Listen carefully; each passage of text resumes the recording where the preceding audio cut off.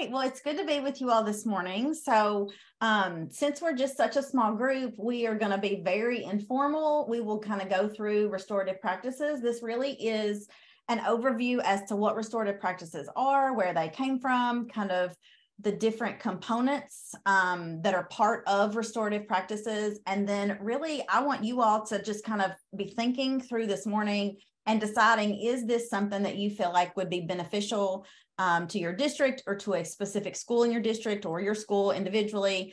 And we'll answer some questions kind of towards the end as to what would be your next steps if this is something that you really feel like would benefit your district, your school. And we can talk with Mary about that as well. So I want you all to know that this is for you all and for your understanding this morning. If you have questions at any time, drop them in the chat. I know that Brana is on with us from KVEC as well as Mary, and they'll, I'm sure, be monitoring the chat and can stop me at any time. But if anybody has any questions, feel free also to jump in and ask questions as we go throughout the morning. So we are going to get started with a little circle activity. So I don't know if everyone has camera ability or not. I know that Lisa already mentioned that her camera is not working this morning. If you do, it'd be great to turn it on for just a minute. If you don't, we completely understand. I'm going to go ahead and share my screen so that you guys can see what I'm seeing. And then Mary, you just let me know that that slide deck is up and ready to go. We good? You are good. Okay, great. So we will talk in just a few minutes, but we are with the Center for Instructional and Behavioral Research in Schools, which is out of the University of Louisville.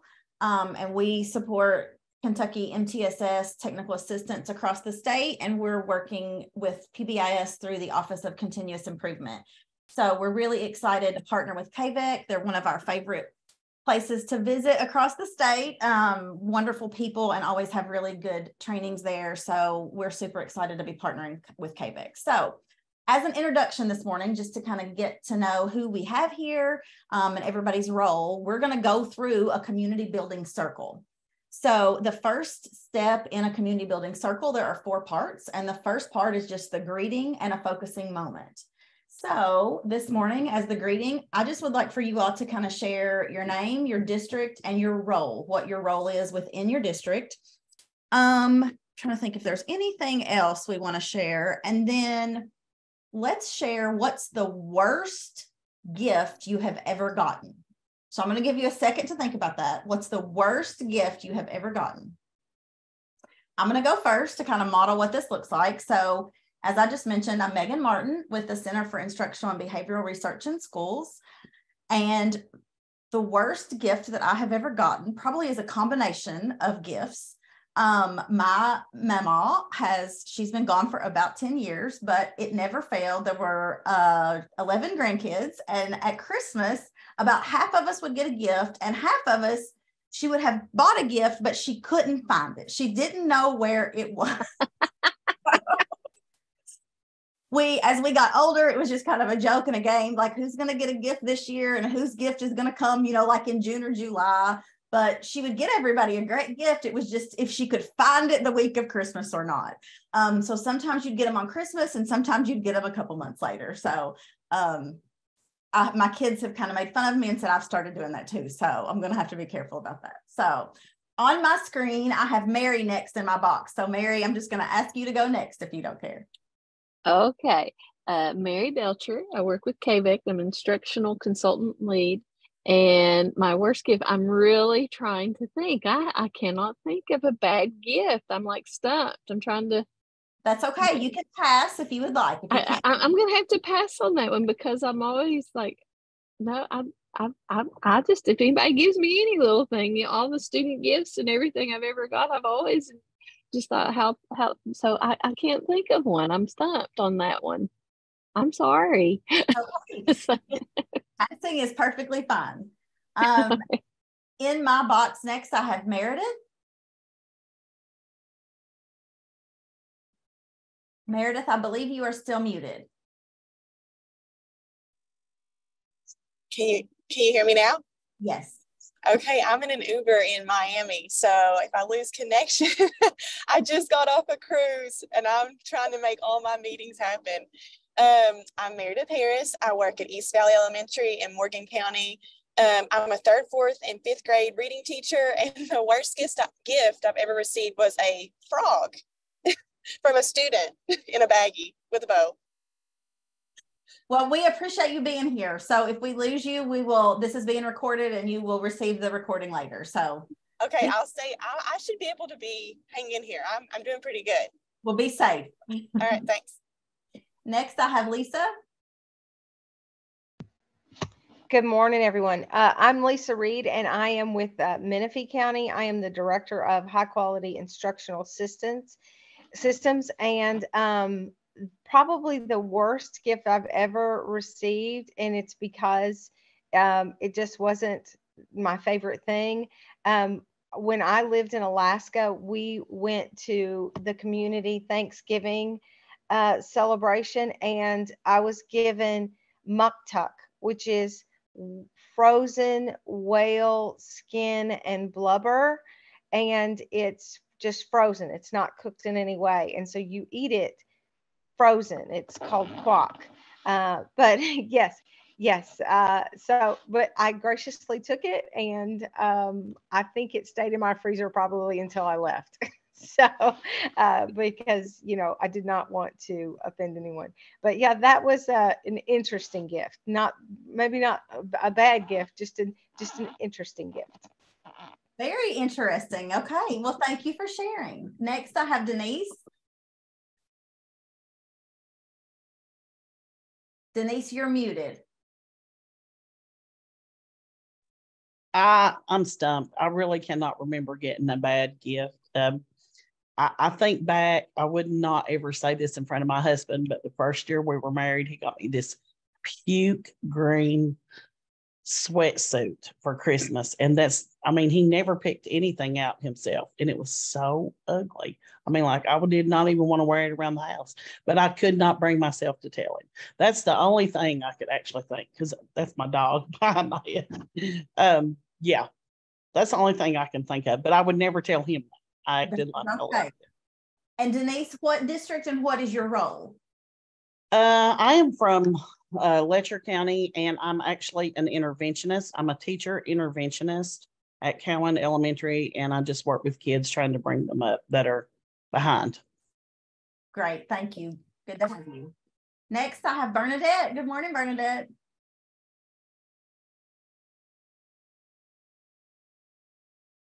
She's looking for her button. Yeah, I had a little trouble there. Sorry. I'm Bernadette Carpenter. I work here at KVEC. I'm the DEIB coordinator. And Megan, it's good to see you. Good to see you. And a bad gift. I remember once when I was in school, but I never would have acted like it. I got this little plastic phone, and everybody else got like a Barbie, when we exchanged gifts, and I acted like I was fine with it, but I was a little disappointed. So I guess that could fall under that. Thank you. All right, next I have Angel Elliott. Good morning. And I am Angel Elliott. I am at East Carter Middle School in Carter County. I'm assistant principal, sorry, for our middle school. I was trying to think about the worst gift. This one's hard. Yes, okay, so it's not the worst, but it's going to sound like the worst. So my grandmother, love her soul, she's passed away now, but one Christmas, she gave us all a bath towel. And we were like, okay, is this, are you trying to tell us something? And the backstory is that she made ceramic dolls. And so that Christmas, she wanted us all to take a doll home with us. So while it looked like a bad gift, it really wasn't. It was a sweet gift. Thank you. That is a very sweet gift. All right, I have Jody next.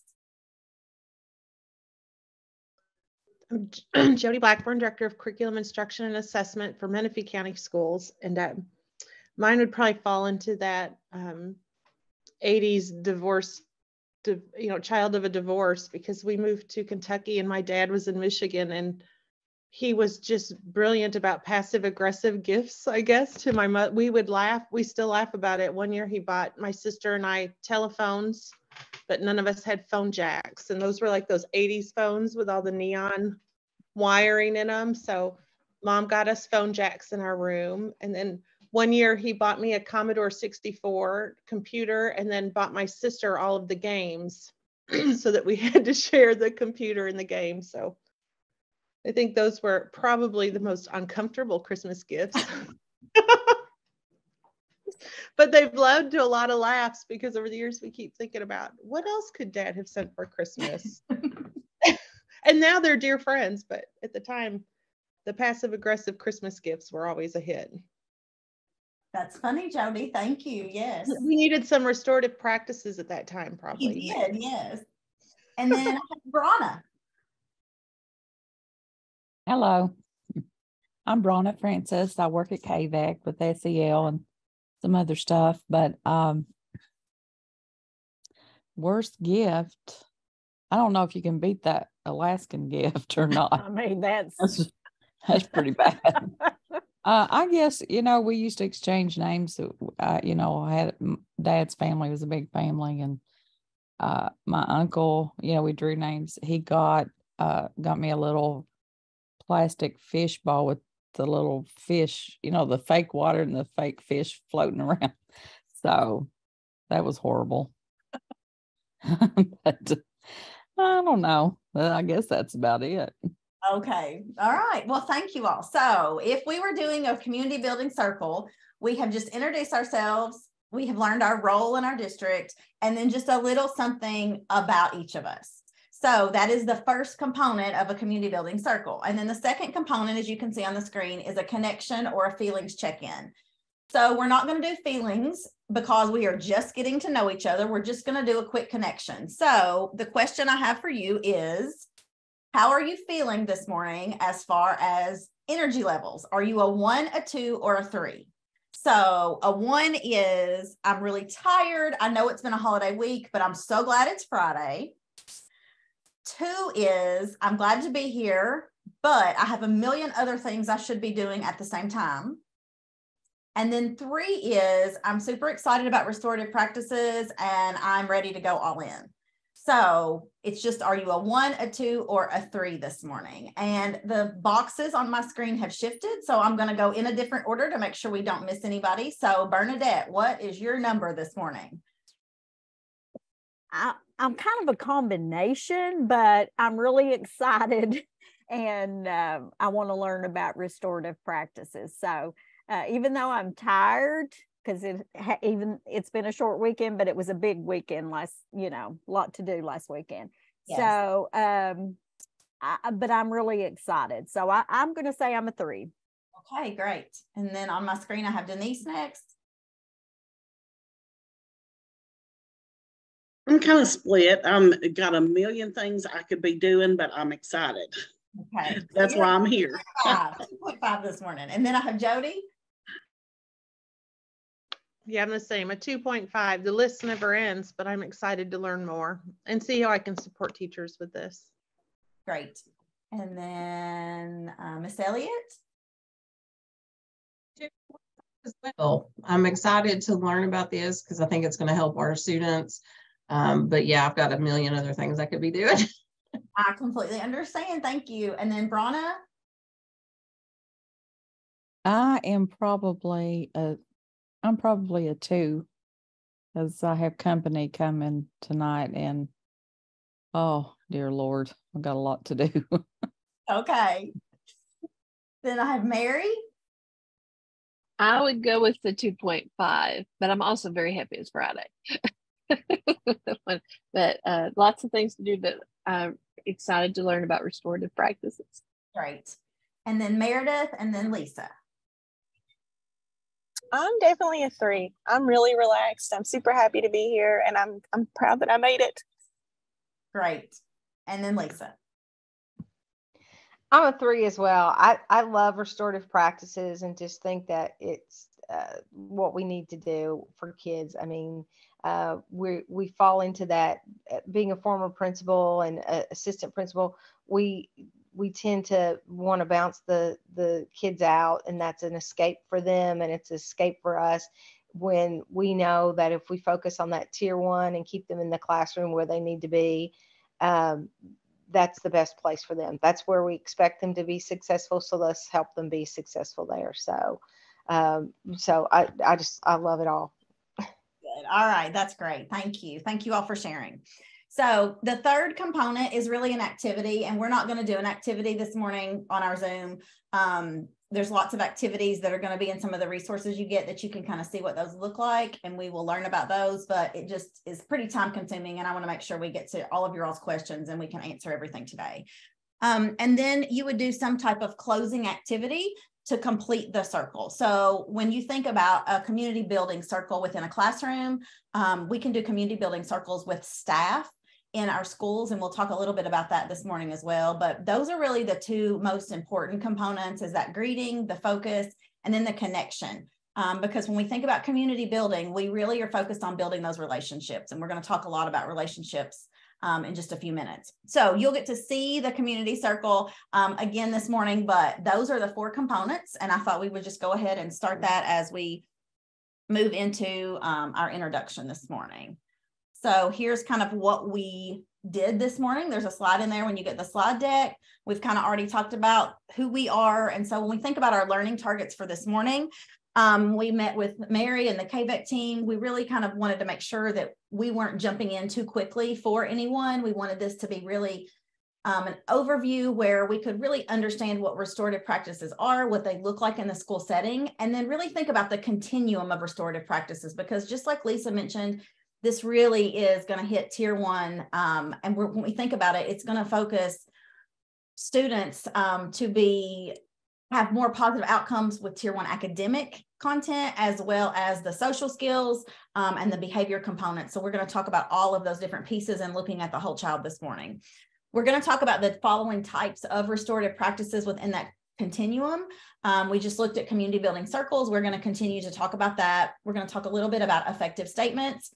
And then we're going to talk about those restorative circles or conversations and restorative discipline. And so when we think about some of our Kentucky legislation, the School Safety and Resiliency Act is a prime example of where some of these pieces are coming from and why it's going to be so critical and so important that we implement these as we move students into that trauma-safe environment within our schools. And we want to make sure that our teachers and our staff really understand the why behind it. So while I am a huge fan of restorative practices, I really think that laying the groundwork and the adults and the staff within our schools, and really that are working with kids, whether it's from the bus driver, the custodian, the cook in the cafeteria, that everyone really needs to understand the purpose of restorative practices before we begin jumping into implementing restorative practices.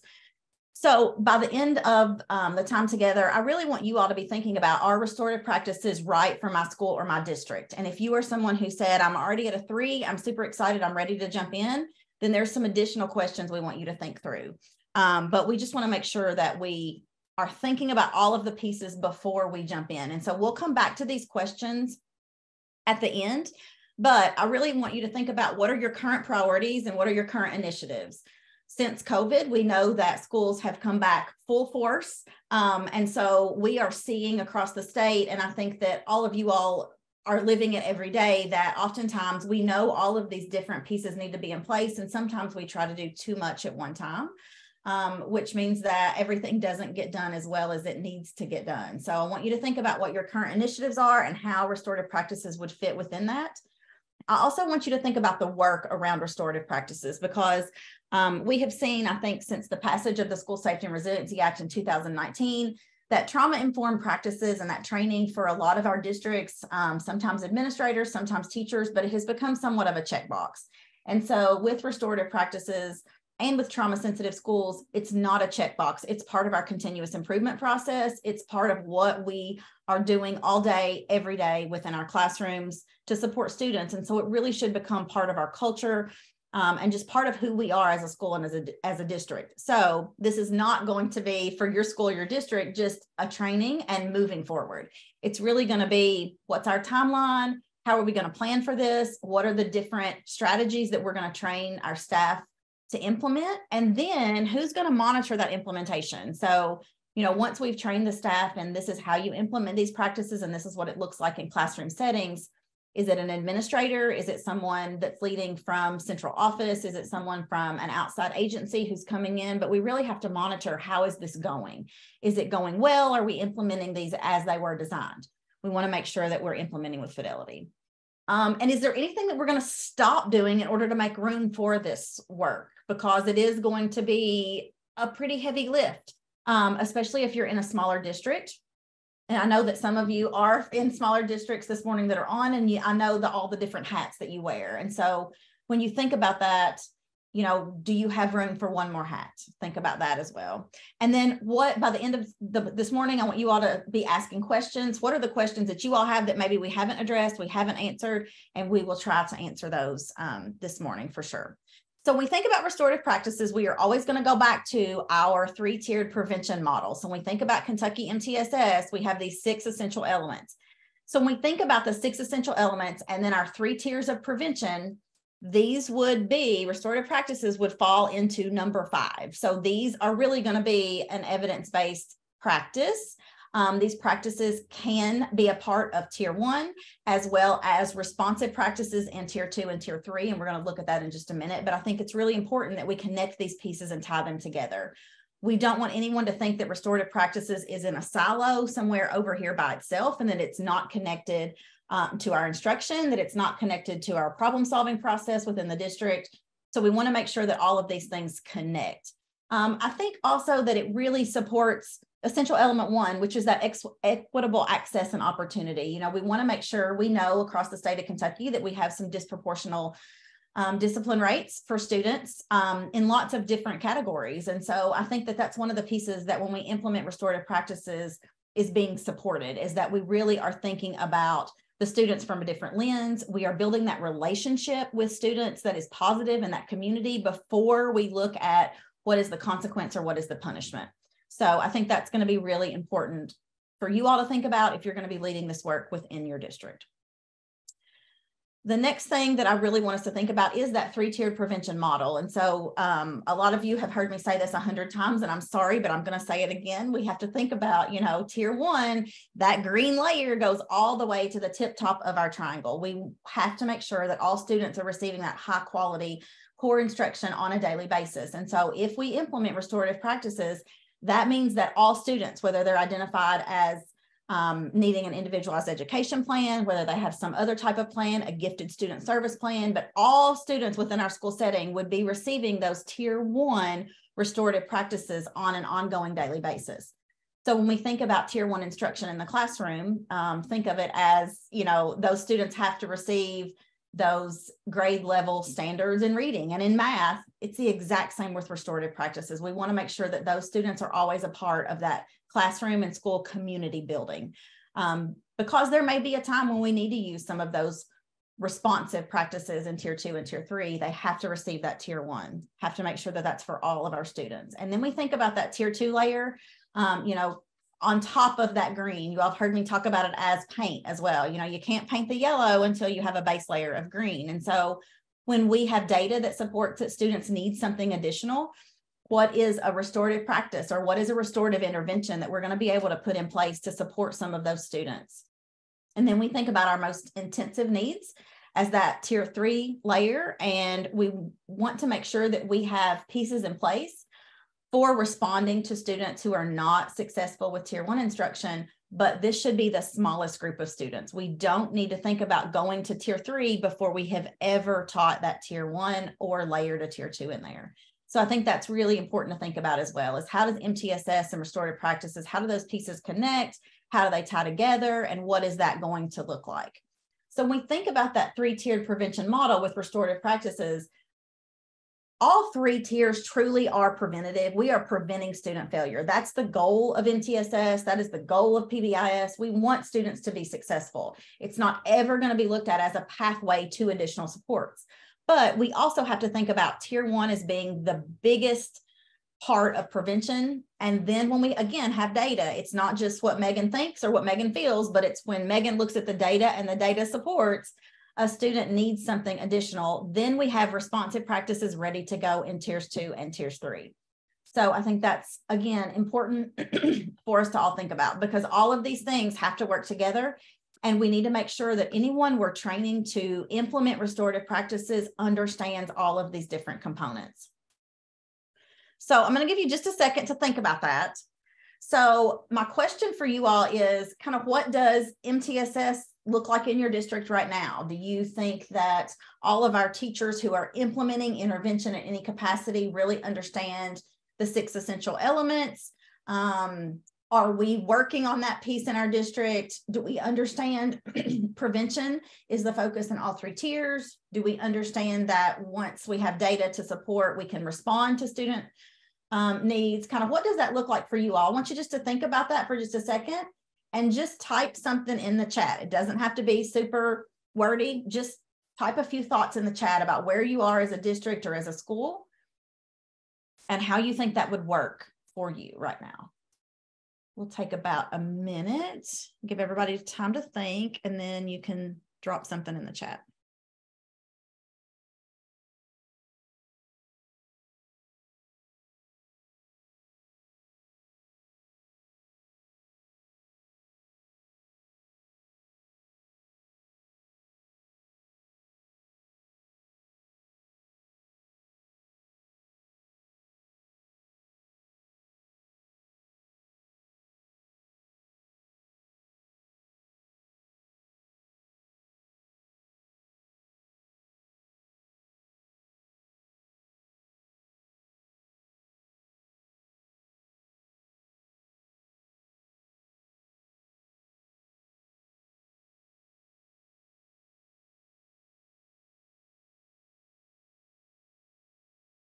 So the question I've dropped in the chat is, where are we with MTSS and understanding the prevention model?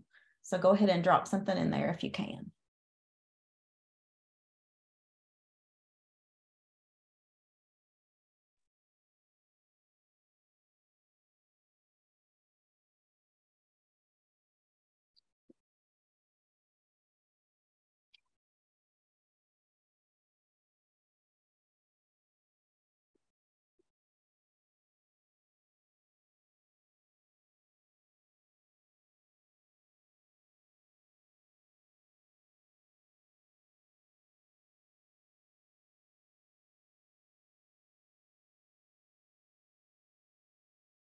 If you would prefer to unmute and share with us verbally, that is fine too. Whatever's easier for you.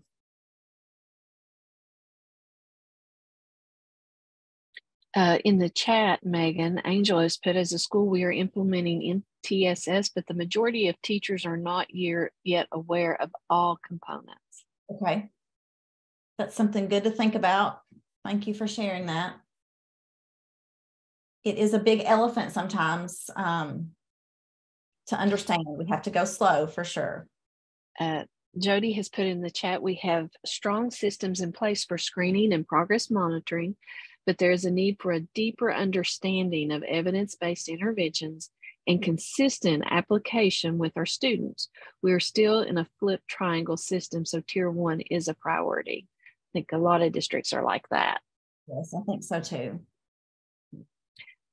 Denise has put in, I really don't feel that there is a great understanding across the board or teacher understanding of MTSS. Okay. Well, I appreciate you all being honest and thinking about that this morning. And so that's something I think is going to be important for you all as you decide if restorative practices is right for you in your district or your building, you know, wherever you are in your role.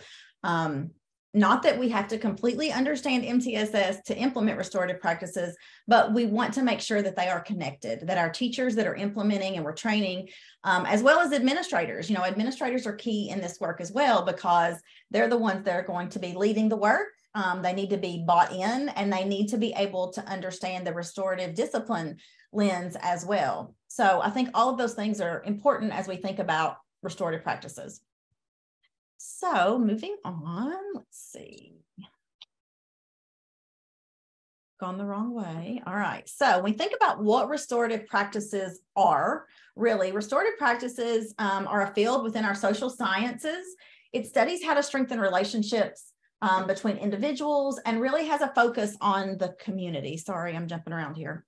Has a focus on the community. So when we think about the community, I think depending on what district you're in and what school you're in, you're going to think about that a little bit differently. So for some of us, a community may be just our individual school because we maybe are located in a small rural community, very far outside of a town, or it may be that we are the only school within our district. So the other thing that's important to think about is how is our school community tied to the district community, and then the district community tied to our community at large. We think about local businesses, when we think about families and all of those pieces. So there really is a strong connection to community.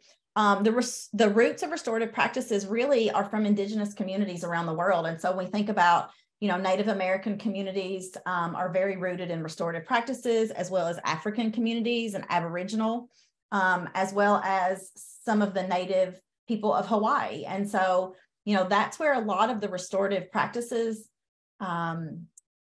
comes from, and a lot of the research and a lot of the books really have studied these different cultures and different communities and looked at how they handled things when they had a community member that did something inappropriate or did something to harm others. And so when you start reading about restorative practices, you're almost always going to find that somehow they're connecting that back to indigenous communities around the world. And so really the outlook is about the harm that has been done. And so when we think about students in schools and we think about harm, we oftentimes think about inappropriate behavior. And so are they harming, number one, themselves by exhibiting or presenting this behavior? Are they harming classroom instruction, which is what our teachers oftentimes see? Or are they harming relationships with other students and adults, which is, again, what we see a lot of times in schools. So we have to think about that harm and how it affects everyone. And so we know, and we have talked about for years, how, we have students who are disrupting classroom instruction, and we're handling that student's individual inappropriate behavior. But what about my other 25 kids who are really losing out on instructional minutes, so to speak, because of one student or two students' behavior? And so that's where it comes to that community piece. And I think that's really important to think about as we think about the restorative practices and implementing those. And then restorative practices is very closely tied to restorative justice, which there's a lot more research out there on restorative justice. And so restorative justice really is a theory of justice that focuses on the mediation and agreement of a punishment. And so when we think about the justice system, typical, we're used to someone going to trial, being sentenced, the judge determining sentencing, or a jury, determining guilty or innocent. And so that is kind of where restorative practices came from, is in the United States, is that restorative justice piece. So we have to think about that. And we have to think about how that connects to our kids, because this oftentimes is then feeding over into students in a general high school. Maybe we're tying that to an alternative school. Maybe we're tying that to an alternative classroom, an in-school suspension location, or an alternative placement for special education. And so we have to think about that continuum. And if we implement this in our district, what is that going to look like once we are beyond or past that place of a general classroom being the right educational setting or the least restrictive setting for a student? So that's something we want to kind of think about as well. So why do we need restorative practices in our schools? You all are on here today, and most of you are already saying, we know we need this. And so you probably already know these things. But when we think about the reasons why we need restorative practices in classrooms and in our school settings, we know historically most schools have used a punitive discipline system. We do have some legislation in Kentucky, which really is moving us away from that. But I will still just say, being 100% transparent, that we have schools and districts who really feel like they are implementing trauma-informed practices really well. And when we go in and we maybe do some observations, or we look at policies and procedures, their policies and procedures are still very, very punitive focused. So I'm sure those of you that are administrators and have been administrators, understand that conversation where teachers want students punished. They want them to receive some type of consequence, some type of punishment, right? And so with restorative practices, we're not in any way saying they don't receive a consequence, but the consequence may look different. So the consequence may be less punitive. The consequence is going to be more restorative. So I think that's something that's going to be really important when we start implementing and training in our individual districts. Is our teachers, our administrators are going to have to understand that if we're truly implementing restorative practices, it doesn't just stop at the classroom level. That means when a student's behavior is so extreme that I need to send them out of my classroom and an administrator needs to handle it, that's going to be a restorative conversation as well. It's not going to go from, we're going to be restorative in the classroom, but when I send them to that principal, I really want them to suspend them. I really want them to give them a consequence that means something to them, so to speak. It's not going to work like that. We have to think about that, restorative discipline piece as well. So that's going to fall into our continuum when we look at that in just a minute. The punishments don't teach skills that our students need. We know, and we've said 100 times, and I know probably all of you all on here as well have said, that consequence for that student, it didn't teach them what the appropriate behavior was. It didn't teach them what to do instead of the inappropriate behavior they're presenting. So we know that those traditional consequences and that punitive system doesn't ever teach skills. And oftentimes the consequences from these punitive systems interrupt a student's educational process. And so if we're sending them to in-school suspension, if we're sending them to detention, they're losing instructional minutes with a classroom teacher oftentimes, which is not what we really want. And then there's tons and tons of research also that supports when we are focused on that punitive discipline system, that oftentimes the result of that is it's leading to future inappropriate or bad, and you will notice that bad is in quotations, behavior. So we have to think about that as well. Is this consequence going to help the student, or is this consequence just going to reinforce that, you know what, if you continue to do that, I'm going to continue to suspend you. And the kid that doesn't want to be at school anyway, he's going to continue to present that behavior because he wants to go home every single day. So we really have to think about, are we positively reinforcing negative behavior because of the system we have set up within our district? So here is a quick video with someone besides me talking a little bit about restorative practices, and we could hear it earlier. So if anybody can't hear it for any reason, drop that in the chat and we'll try to adjust. Our world is changing at a breathtaking pace. Social patterns that have long characterized human life are changing dramatically around the globe, diminishing social bonds within families, schools, workplaces, and communities.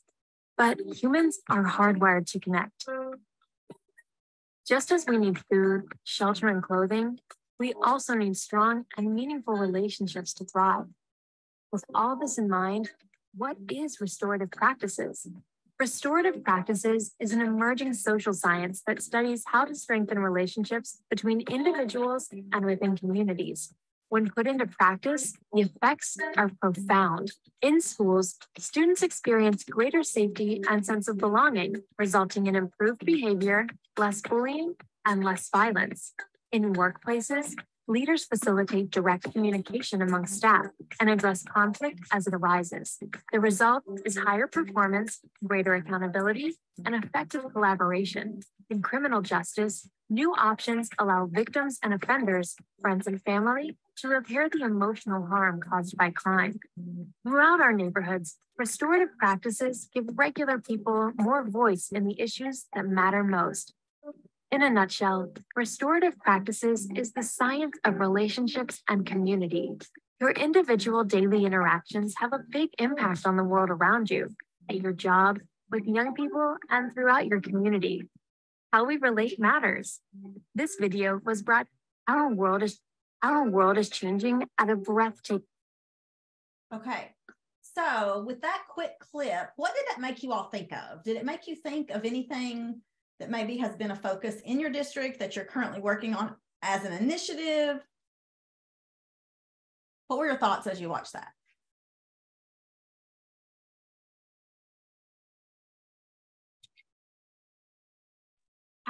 When I saw it, it made me think of how people are I know social media, they kind of seem more connected, but in ways I feel like they're more disconnected. They don't know how to relate to each other. So I was kind of thinking of it more societal than school, but you see it trickles into the schools too. But that's where my mind went, was how we kind of are a little more disconnected now with each other and how to interact. I agree, Mary. I think, we see it all the time with kids. We have schools that will say, well, we let the kids have their phones at lunch, so to speak, or at break or whenever. And so our discipline behaviors may be down during those times, but are kids even talking to each other? That was one thing after COVID, when we had kids coming back into schools, that we were hearing all across the state was, our kids can't even talk to each other. They would rather text each other sitting across the table than turn and look at somebody and have a conversation or make eye contact. And they're really losing some of those really critical social skills. I don't know how many of you all have been through a drive-through in the past year or so, but if you've got a teenager working the drive-through, it's almost painful for them sometimes to, look at you and say, thanks, have a good day, or here you go. Or, if you even ask them a question about, do you know if my ketchup is in the bag, they have a hard time sometimes answering those basic questions because they're really struggling with social skills, I think. And if you have teenagers at home, I think you've probably seen it as well. Did anybody else think of any other pieces besides just basic social skills? Well, Megan, you kind of already hit on it, but after COVID, when everybody was back in the building, we've noticed that too, that they just don't know how to talk to one another or carry on a conversation, even with adults. They'd rather just duck and hide sometimes than have to have a face-to-face conversation. So like I said, you'd already hit on that, but I just wanted to add that. Thank you. I definitely think that's something we see everywhere. Anybody think about anything else? Any other thoughts? Okay, so I want you to keep thinking about that. And I think that there were some pieces and components in here that really tied back to, positive behavior as well, some PBIS components. And so we'll continue to kind of look at that and talk about that. So this is, our world is changing see if we can get that. There we go. So this slide that you can see right here really is a continuum. So when we think about that continuum of restorative practices, we have this left side, which is preventative, and then we have that right side, which is responsive. So when we think about all the different pieces of restorative practices that should take place when we implement this with fidelity in a school, as you can see, we have 4 pieces or components on that preventative left side that should be in place before we ever start thinking about the responsive side.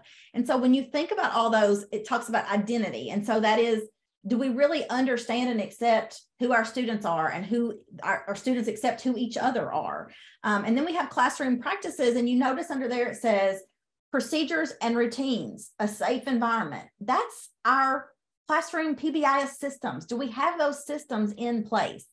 Then we go to community building, and community building really is tied back to our, again, School Safety and Resiliency Act with safe adults and trusted adults. As you all know, every student that takes that state assessment, one of the questions is, do you have a safe, trusted adult in the school setting? And in Kentucky right now, our percentages are not great. We're at about 69% of students across the board who say, yes, we have a trusted adult at school. And while that number sounds significantly high, I'm really concerned about that 31% that are saying we don't have a trusted adult at school, because we know that a lot of those kids also don't have a trusted adult in the home setting. So we have to focus on those, relationships. The only piece that is in that School Safety and Resiliency Act 3 times, it's the only phrase that is in that entire piece of legislation 3 times is, every student will be known well by at least one adult in the school setting. And it is in there 3 different times. And so that tells us that to our legislators, that was a really important component, that our kids all feel like that they are wanted at school, that they belong at school, and that someone there knows them and knows not just their name, but knows something about them. I know Bernadette, and I know what her favorite foods are, and I know that she plays softball on Tuesdays and Thursdays. Do I know something about my kids? So that's really important when we're tying it back to that School Safety and Resiliency Act. And then we think about curriculum. And so as you notice, it says social and emotional literacy. And so some of you have heard me talk about, this SEL. We've talked about it for 2 years like it's a magic wand or a magic pill that SEL is just going to fix everything. And When we think about SEL, that is social skills that we just said our kids didn't have, and it's emotional competencies. And so when we teach any type of SEL curriculum or content, we really are teaching social skills. How do we look someone in the eye? How do you introduce yourselves? How do you carry on a conversation with someone that you don't know? Or how do you carry on a conversation and what's appropriate to say and inappropriate to say? So, those are those very basic social skills. Sometimes, in the past, we've called them soft skills or job embedded skills, but those are things our kids need to know and understand to be able to be successful in the world. We want them to be successful past just high school. We want them to be successful adults. And so those are really critical as well within that piece of prevention. So when you think about it like that, all 4 of those pieces, when you tie those together, that's a PBIS system. So that right there is tier 1 PBIS. So are we doing that within our schools? Do we have that in place? That is critical. Then when we move to the right side, we see the responsive piece. And we've talked about already this morning, responsive is going to be that tier 2 and that tier 3 and those practices that fall into those tiers. And so as you can see, you have the effective statements. It says relational conversations, but those effective statements really are going to be key in your community building circles. Then in the middle, you have circles. And we're going to talk today about 2 different kinds of circles, because you really have community building circles, and then you have restorative circles. So we need to be doing those community circles all the time. Restorative circles occur when something has happened or something is wrong within our group of students or within our school. And then the last one that you see, and the one that's the darkest blue, says a formal conference. And that's where we tie our administrators and our restorative discipline component in, is with that formal conference. And that's typically with an administrator or an administrator and a teacher. So I really like this continuum. It comes from some of the research from early 2000s, but we are still utilizing this continuum. But you really have to think about, you can't just say, we're going to do restorative circles and not consider any of the other pieces of that continuum. So I think that's important as we think about what is going to work for us best. So when we think about restorative practices, we've already talked about PBIS and really what that looks like. So here are some of the components that I'm guessing probably are occurring within your school with your positive behavior interventions and supports. So when you think about PBIS and that big umbrella, restorative practices would fit under that PBIS umbrella. So if you have any questions about the PBIS and restorative practices, drop those in the chat. I'm going to continue talking just for time this morning. But as I continue talking, if you have some questions, go ahead and drop those in and we'll try to address them. So, when you think about an effective PBIS system, consequences should be instructional in nature. So when we are giving a consequence, which is perfectly fine to do, oftentimes people will say, now, Megan, that PBIS, I just don't like it because you can't punish kids or you can't give them a consequence. Yes, you can. So with effective PBIS, we give students a consequence. The consequence just teaches them a different way to do something. So the consequence should be instructional in nature. We're always going to tie back to our school-wide anchors, which is something we should have established. We're going to think about the event and how it relates to the environment. And I know that those of you that deal with explosive kids or have maybe ever been a special education teacher or EBD kids, worked with them a lot, you understand what we're talking about when we think about that environment. And so we think about triggers for students, and oftentimes the triggers are something within the environment. So are we able to identify those and reduce those triggers? For a lot of our kids, classrooms may be too loud. Our lunchrooms may be too loud. Our classrooms may not have clear instructions and be a little chaotic. The teacher's voice may be a little bit loud. So we have to think about all of those pieces with that environment component as well. And then we also want to think about all of those consequences being trauma informed. So are they trauma informed and are they culturally responsive? So what does that mean for us? When we think about that culturally responsive piece, is this behavior something that in my home environment and with my family culture and context is perfectly acceptable? And for a lot of our kids, it is. I know that you all have heard kids say, well, I wasn't being disrespectful. And you've got an adult standing there going, he talked to me so disrespectfully and he was just rude and on and on and on. But for that student, That may be the only way they've ever heard anyone talk to another person. Parents, family members, if they are lucky enough to have parents in the home, right?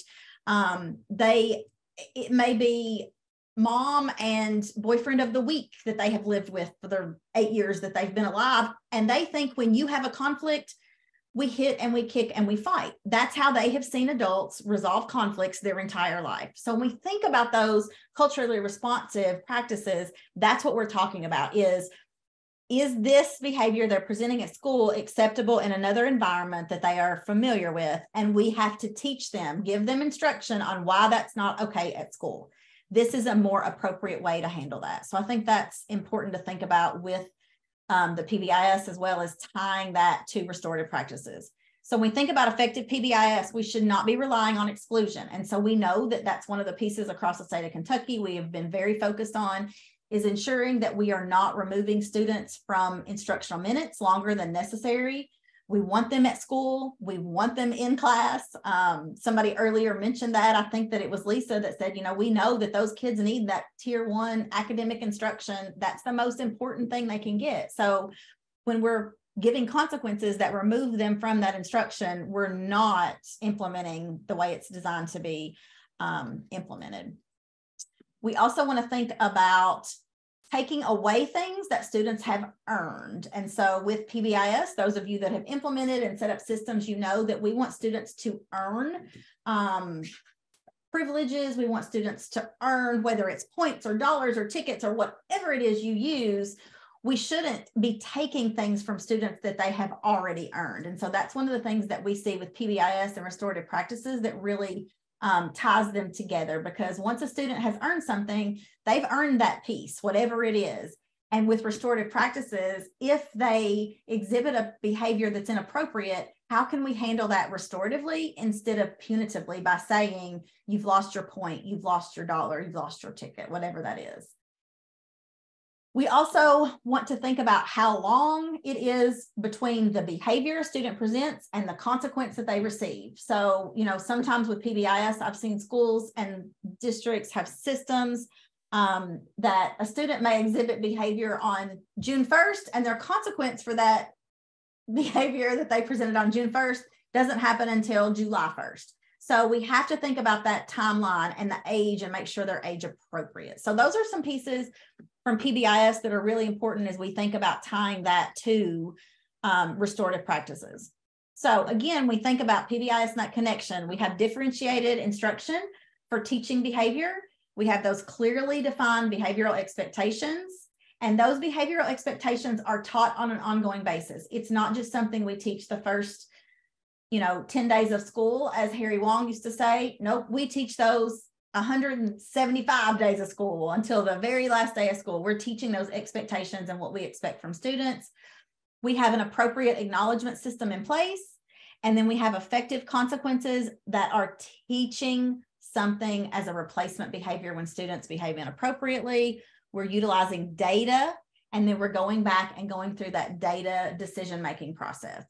So when we have effective PBIS at tier 1, that's going to make a huge difference when we think about restorative practices.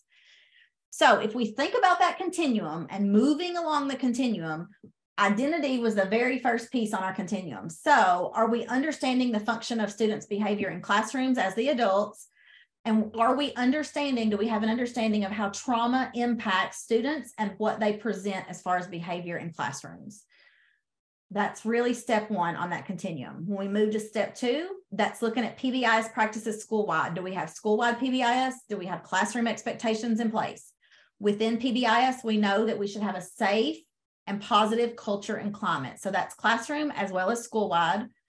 And then our School Safety and Resiliency Act really does specify that we have trauma-informed practices in place in our schools. We have to have that trauma team at the school level, and we have to have a trauma plan at the district level. So are those pieces in place? Then we Megan, yes. We do have a great question in the chat. Angel has asked, when it comes to time after the incident occurs, if a student is absent for a week, do you still discuss or have a consequence?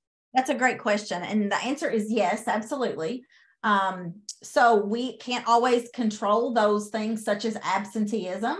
But when the student returns, and that may very well be the reason they're not at school. They know that, right? But when the student returns, that should be one of the very first things that we do is discuss with them. We know it's been 7 days. We know it's been 10 days since this occurred, but we have to address it. It also is really important to think about the age of the student. So if you think about a student that's a kindergartner that's out 7 days, they may have trouble recalling that exact incident. Where you think about, a freshman or sophomore in high school, they're going to have a very crisp and clear memory of that incident, even if it was 7 or 10 days ago. So I think that's really important to think about is how we're addressing that, and the age of the student. Now, I will say that probably if it was depending on the behavior, if it's something that was not putting anyone's safety at risk, you would not want to pull them in first thing on their day to return and say, okay, you've been out 7 days, but you're immediately going to be suspended another 3 days. If they have returned to school, you might want to think about, I have a couple options as an administrator. I can suspend you, or I can put you in school suspension. But as an administrator, I always want my kids there. So if in-school suspension is an option, is that a consequence that's appropriate for the behavior? And I would much rather have them in school getting content than at home having access to whatever they want, playing video games all night, sleeping all day, all of those pieces. So a lot of different factors to think about there. But yes, I think you don't just let things go because a student has been out. Did that help answer that question, or did it muddy the waters? No, it helped. Thank you. Okay.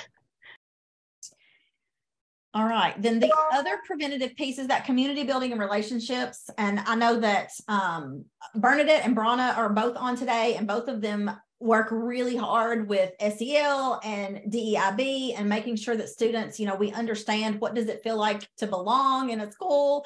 What are those pieces? So, that community building and those relationships are key. And I'm pretty sure that everybody that's on today really knows and understands the value of those relationships with students and, what a difference those can make. So I want you to think about relationships and how critical those are within this restorative practices piece, because this is all built on positive relationships for students to other students, for students to adults, and really adults to adults. I've worked with a couple different school districts who it was really a toxic environment for adults working in some of the schools or at the district level, and restorative practices was really able to help with that situation because we were building those positive relationships with adults as well. And sometimes the adult piece needs to come first before you even think about building those relationships with students. Because students see what happens. They read our emotions, they read our faces, they read our body language. And if they're watching those things with adults in a school setting, that is not always great. And so with our community building, that's where our community building circles come in.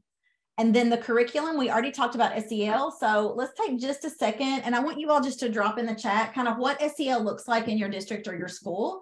Is it something that you have in place? Is it something that what I'm seeing and hearing a lot of right now is, we have SEL, we have this program, but our teachers aren't really teaching it, or they say they're not comfortable teaching it. So we don't really know how much of those social skills, kids are actually getting, or we have somebody who comes in once a month to classrooms and delivers that. So just kind of drop in the chat and we'll talk about that just a little bit. What does SEL look like for your district or your school right now?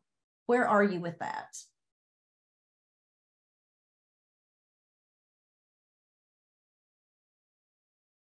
One of the other things with SEL, as you're thinking about this is, we've got that castle wheel up at the top and we think about those 5 competencies.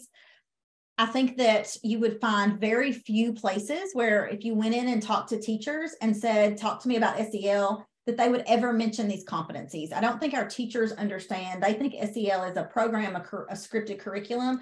I don't think that they really understand that no matter what SEL we're focused on as far as programming, these are the 5 things that we should be teaching. These are our 5 competencies, and this is what everything ties back to. In the chat, Megan, we have, we know what it is, but only a few teachers are really teaching it. Another comment, inconsistent. In the beginning stages, each school has their own process. Okay. There's another comment. Anybody else? A couple more just came in. We are adopting Character Strong for 23-24. Right now, we are inconsistent, although we've had various curriculums in place. Another comment, we have a program in place. There is not enough time in the day to teach everything that needs to be taught. I hear that a lot too. Another is we are really trying, but there is some inconsistency. We have a curriculum. Another says individual teachers are working on those soft skills, but not there yet as a school. And we have a lot of time set for it daily. We are all on board. However, I do not know that is true for the entire district. Yeah. Okay. So lots of different things going on with SEL, you know, and it's great to have a curriculum and have a program, but those are really expensive. And so if you're a district that you've utilized some of your ESSER funds or whatever the funds are where your curriculum came from, and then they just sit on a shelf, or it's a computer program that we never open, it's not doing us a lot of good.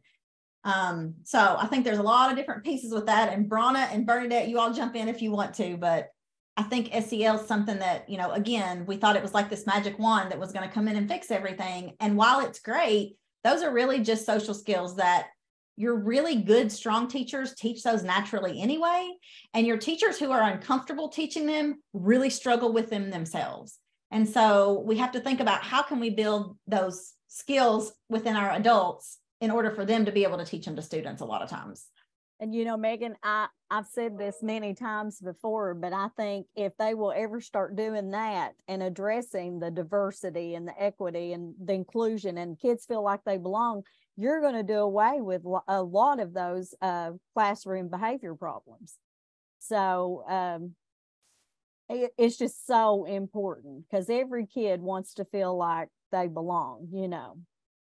And so does every adult. You know, I think that absolutely with adults too. When we have teachers who feel like they don't fit into the school or they're not a part of the school, that makes a huge difference too. So I agree. I totally agree with that. Anybody else have any thoughts on the SEL? And Megan, I always tell them, and I mean, they're, you know, about having so much on their plate, and I realize that. But I tell them with SEL, that's the plate you start with that makes everything else better, you know? Yes, absolutely. So we're moving from prevention. Sorry, my screen keeps flipping back and forth. We're moving from prevention into responsiveness, right? So when we think about another comment, sorry, Megan. I noticed that some teachers feel that it won't ever help, but then the same kid walks in my room and we connect and it's totally different experience. So with Meredith there in the chat. So kind of connecting to what Bernadette and Bronna were sharing too. Absolutely. It goes back to that adult. Absolutely. You know, I always say your kids that really are usually presenting your most extreme behaviors can probably read you better than any kid in your room. And they know from the second they walk through the door, either she wants me here or she doesn't. She's glad to see me today, or she could care less if I'm here, you know, and there's a million things that go into that, but those kids know, those kids immediately know. So when we think about responsive restorative practices, sorry, Mary. I'm sorry. The things they're doing great. I love all this in the chat. Affirmation with Denise saying, see that a lot. I am more motivated to change some of my partners than the child, as a comment also made. Yes. Yep. So we're moving to the responsive piece, right? So when we think about responsive, these are our 3 responsive pieces that we're going to kind of go over today and think about what this would look like if you were to implement, train, implement, and monitor within your district or your school. So we're going to talk a little bit about effective statements. We're going to talk about those restorative conversations and circles, and then that restorative discipline piece. So it is 10:10, and I know we started at 9. Mary, do we need a quick few minutes break? How do you all typically, I should have asked before we started, sorry. Anybody need a pause for just a second to get a drink or anything? It would probably be good to have just a little stretch break for everybody. How long would you want to do that for? Okay, 5 minutes good? Yeah, so 10:15, 10:16, come back.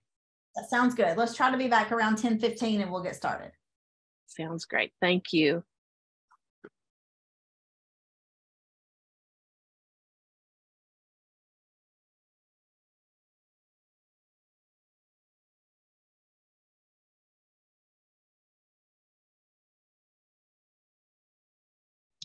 Megan, we had a couple more people come on. I don't know what happened, but when I went back and checked my Restorative Practices registration list, I thought, well, I'm going to just hit refresh and make sure nobody else we had 3 more people pop up on the list. So they joined a little bit later, but I will take the blame in that something technically glitchy happened there. So they have joined us. So glad that they were able to make it, and apologize for the delay for them. That's great. So Mary, do you want to let them introduce themselves, or what? If they would feel comfortable with that, I think that would be great. The ones that got the email late, and like I said, I take full responsibility for that, would be, let me see, Ryan Francis, Kristen Potter, and Meredith Stiltner. Okay. I can't see the participants, so sorry. Okay. So Ryan, would you want to unmute and just introduce yourself, of where your name, your role, what district you're with? Yeah, Ryan Francis. I am an English teacher at Hazard High School. Welcome. So glad to have you today. Kristen Potter, would you want to unmute and introduce yourself? I'll see you next. Hi, yes, I'm Kristen Potter. I'm with Pikeville Independent School District. I just got the job of being assistant principal after teaching for 15 years, so I'm super excited. Welcome. So glad you're here, and congratulations. You'll do awesome. And Mary Beth Stiltner, will you? Hi there, I'm Mary Beth Stiltner. I'm here in Pike County. Congratulations, Kristen. We're really proud of you. So glad you made it today, Mary Beth. Thanks for being here. I'm glad to be here. Thank you for having us. All right, that got everybody, Megan. Thank you. I think everybody else did get to introduce themselves and share. I don't think we're looking over anybody. Thank you. Sounds good.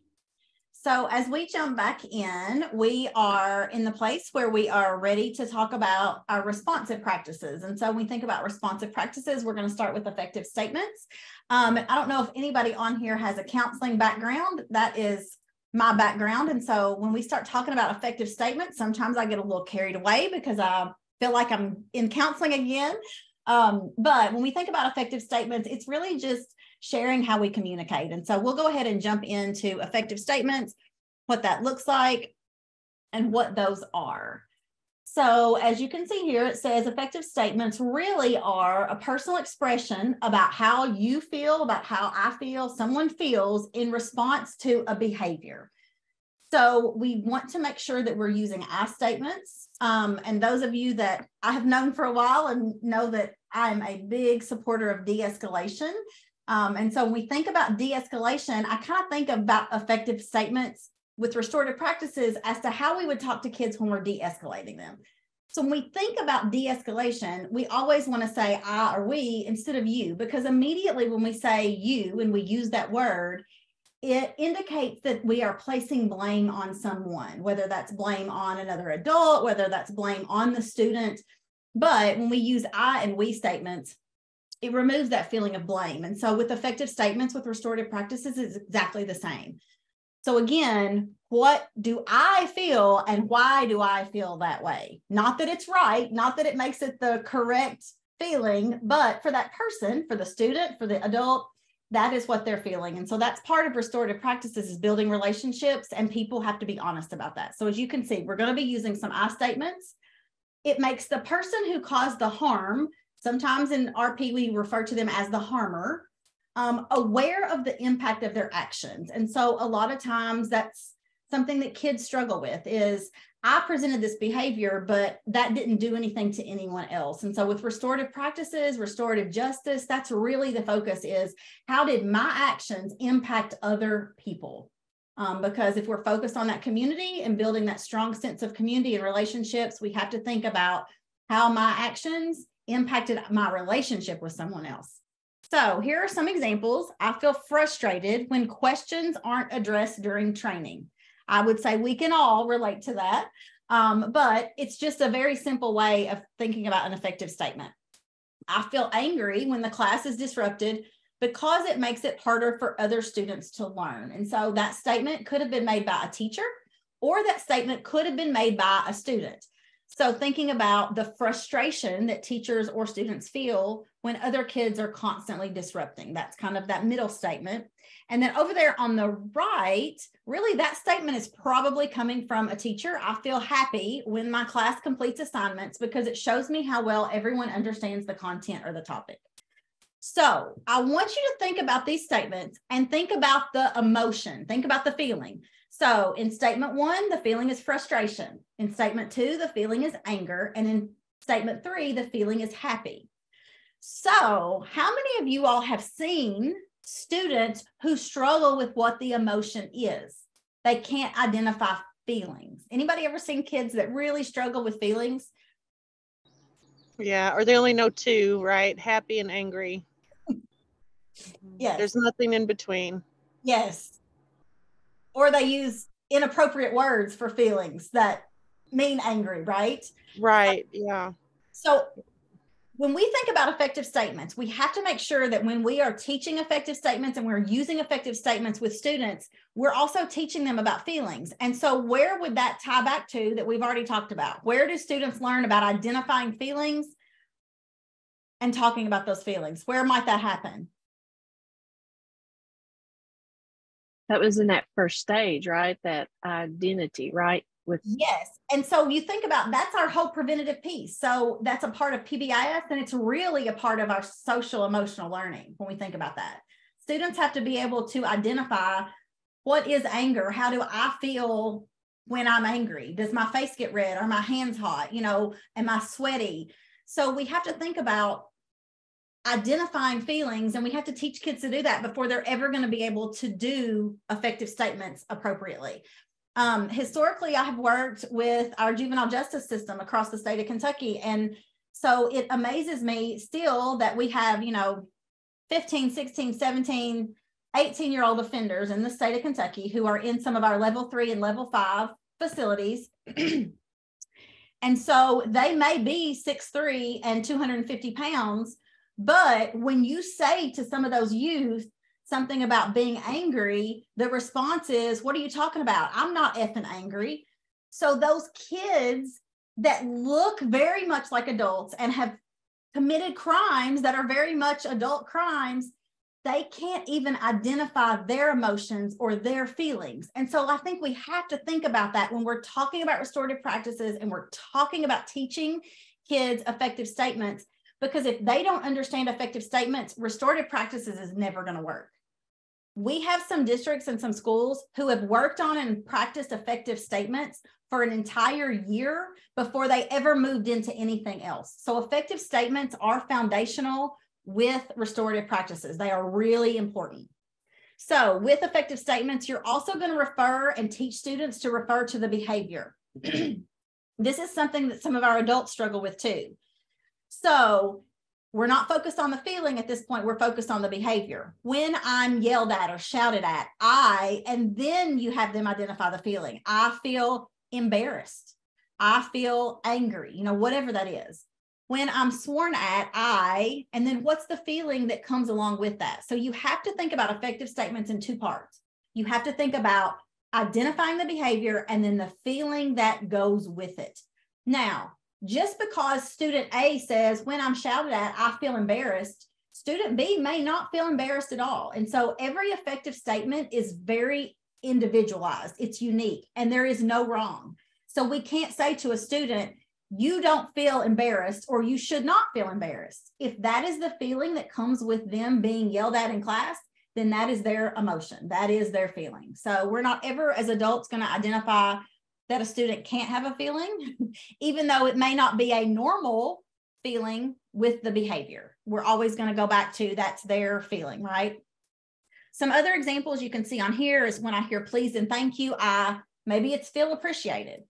When I see you following directions for the first time, I want you all to think about what emotion you would tie to statements 4, 5, 6, and 7.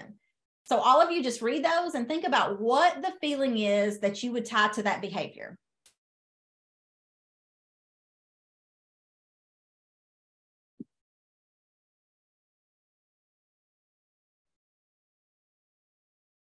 So let's start with number 4. When I see you following directions for the first time, go ahead and type in the chat. Finish that statement in the chat. What?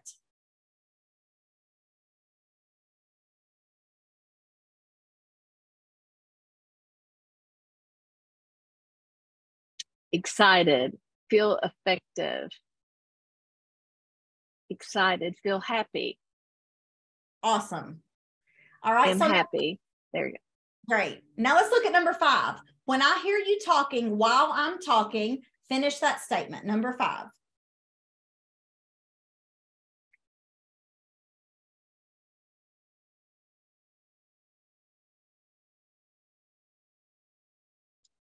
I feel disrespected, frustrated. I feel disrespected.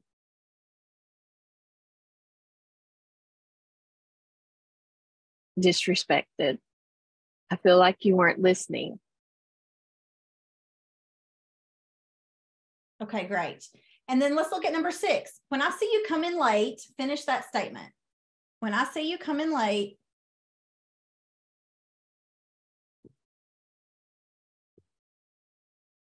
I wonder what your morning was like. okay.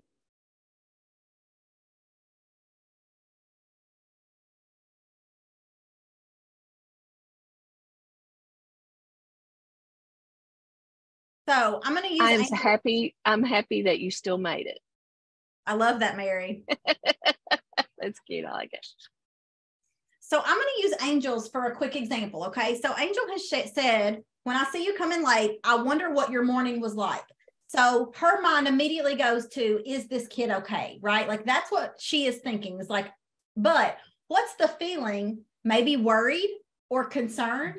So when you think about it like that, like you immediately jump to what's happened this morning. Is my child okay? Do they need anything? But the emotion that's tied to it would probably be worry or concern. So I think it's really important for us as adults to be able to model those things for students. But as you can see, if you don't have a counseling background, it's going to take a little time to get used to tying a behavior to a feeling and then identifying that and talking about it out loud. Now, I want you to also think about, if this is not an adult and this is a student, what else might be going on while they're saying some of these things? So does a student calmly say, when I'm shouted at, I feel disrespected? What is the student's behavior? What are they actually doing sometimes? Think about that. Anybody?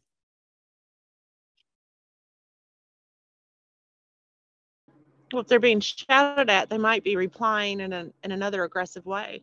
Yes. So aggressive shouting back. Yeah. Shouting back. What else? Or turtling, the opposite, where they turtle in, and there's just they just close down. Withdraw and shut down. Absolutely. Yeah.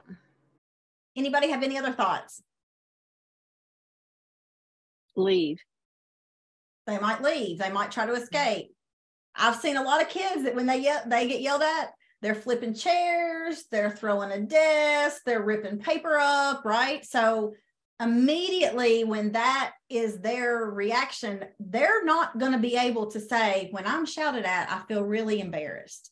Their embarrassed is their behavior. Their behavior is speaking for them. So it's going to take a long time to teach students how to use this language, what to say, how to identify emotion. So I want you to think about that in whatever context you're in. If you're in an elementary school, like what might that look like? If you're in a high school, what might that look like? Because if you get to, you're got a 16-year-old, instead of turning to a peer and saying, when you yell at me, I feel really disrespected, they may turn to that peer and punch them immediately, right? That's their behavior. That's their reaction. So I want you to think about what it would take to teach students some of the things we're talking about with effective statements. And we'll talk about that in just a minute, okay? So thank you all for participating. And then we've already talked about this. We're going to talk about how that behavior makes us, how we feel about that, right? we really have already gone through this. So I want you to think about some of these examples as you continue to think about what it would look like in your setting. So example A says a father wants his young child to stop calling him rude names during the playtime. The common response: hey, if you call me a rude name one more time, I'm going to send you straight to bed. I'm going to send you to your room. The I statement in replace of that would be, I feel very sad when I hear rude words because they hurt my feelings. I like playing with people who use nice words. Now, as a parent, as a teacher, does that I statement, would that come naturally to you? If you say yes, I'm going to be super impressed, because it would not come naturally to me immediately. I can take it. So these I statements are not things that as adults are going to come really natural. We're going to have to focus. We're going to have to concentrate, and we're going to have to practice these things. So earlier I said, I have a middle school that they have worked on effective statements this entire school year. They have a once a month faculty meeting. They do about 5 to 10 minutes of effective statements every faculty meeting once a week. And then they practice them once a week in their PLCs as well, because they knew that they have a very young staff, and it's going to take a long time for their staff and their faculty to understand and be able to do these effective statements before they ever start teaching them to students. So I want you to kind of think about what that would look like. We can't just do a 1 hour overview of effective statements and expect that all the adults in our school settings are going to be able to do them, because they're not. It's going to be really hard. In the chat, it says, I think it takes a lot of work being professional through and through. Yes, absolutely. So it has to be a priority for sure. So let's look at example 2. A woman becomes angry when her sister borrows her favorite coat and returns it with stains and a tear. So in school settings, we don't necessarily borrow clothes, but what might one student borrow from another? Pencils, materials, typically, right? Some type of material. Yeah. So a common response might be, you ruined my jacket. Are you ever going to grow up? Where an I statement would be, I'm upset that my coat was damaged because I can't afford to replace it. I really appreciate it when the things I loan out are taken care of. Now, do you hear any middle school or high school kids saying, I'm upset that you damaged my pen when I let you borrow it in algebra? Because I don't hear that from students, right? So it's going to, again, take a lot of practice to get to this point. Let's look at example 3. A teenage boy is annoyed with his parents, who ask him several times each night if he has completed his homework. I don't know if any of you all have dealt with this, but I had a senior this year that just graduated, and I've probably asked him 1,000,000 times this year about homework. So I feel like this is very much, I have lived this. A common response from a teenager may be, lay off of me, or why do you care? The I statement would be, I feel frustrated and annoyed when I'm reminded over and over to do my homework. I'm old enough now to complete it without the reminders. Now, whether that's true or not, that would be an I statement, right? So just a couple more examples of what these I statements might look like. We're not going to go through this for time's sake. I do want to stop right here. Let me go back one, actually. I want to stop right here. And I want you all to think about, and let's just have a quick conversation. What would it take? What would this look like if we were to implement effective statements in our setting? So think about that. And I know some of you have already kind of dropped a few things in the chat, but this is not something that would happen quick and easy. So what are your thoughts right now with effective statements with our first practice? Go ahead, Denise. I think that it would look different at different age levels. Sure. I think that little kids more need to be taught. Some need empathy, to be taught empathy before they can get there. During COVID, we did this thing where as soon as we came on, a student had to say something positive to another student. I like Sarah because she's kind and nice, or whatever, because we just didn't have those social skills. And you would not believe the difference that it set up in the tone of those meetings, because little kids really don't have that. COVID really damaged that. That's my take. Older kids would be different than younger kids in that. Yes, I think depending on the age, it's going to look very different for sure. Can you see where these effective statements might naturally become part of a social skills time or a social skills instruction? Anybody seeing that? In the chat, I think a lot of behaviors could be diffused before they grow if this happens.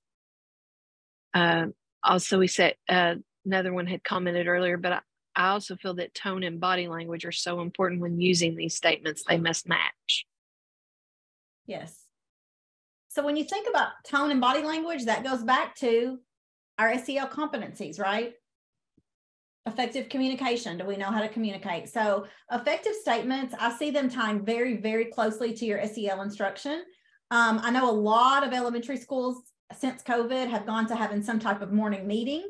It may be 3 minutes, it may be 5 minutes, but some type of morning meeting. I know a lot of our schools also are still doing some type of, morning announcement, morning broadcast, whether that's, a news station or just an administrator. But think about how you could tie effective statements into something that already exists within your school. So that would be one way to kind of get started with restorative practices, is learning about effective statements, having staff and adults learn about effective statements and use them and practicing them, and then tying it to something that's already there. If you have a 5-minute SEL time from 8 to 8:05 that every teacher is supposed to be doing that, maybe we just start making sure that our adults understand effective statements and tying that to some of that content that's going on. So think about what you have that already exists. So you're not setting up brand new systems. Again, we want to connect this to pieces that are already in place. It's not something brand new, and that you could bring in effective statements. I think that's going to be important for everybody. Anybody at the high school have something that you were thinking, high school level? A lot of our high schools have some type of advisory, homeroom, something of that nature. And so they may think about effective statements and what that looks like or sounds like. I have a couple high schools that had, again, a very young staff, a lot of teachers that came out of non-traditional teaching programs. And so they sent out like 5 effective statements a week to teachers, to full faculty, and teachers were to utilize those during 4th period, because 4th period was where advisory was. And so at some point during the week, teachers were asked to talk to students about these 5 statements, and they did 5 statements every week for the spring semester. So something very simple like that. It doesn't have to be a huge undertaking, but think about how this could connect to something that already is in place or already exists. Okay. Any questions about effective statements before we move on to our next practice? Pause for just a second. Any questions?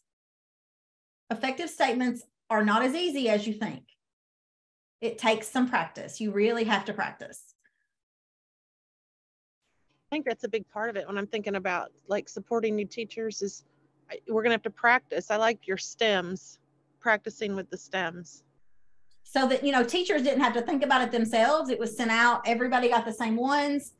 We might talk about them at the faculty meeting the week before and then talk about them the following week in class or whatever that looks like. You also could just do 1 a week, for middle school, high school. You could do 4 a month, 1 a week, and say, we're going to talk about these every Monday morning during our SEL time, or just something simple like that. But think about some simple ways that you could start this process. Thank you, Jody. Any other questions?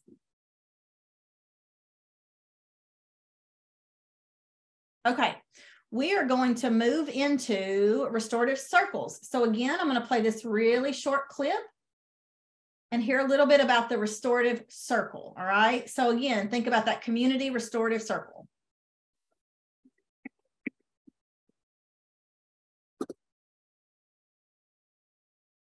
Circles, it's kind of awkward at first. I feel some students are shy because they don't know anyone else in the circle, but as more time goes by and the more circles you have with the same people, you start to create a relationship with them.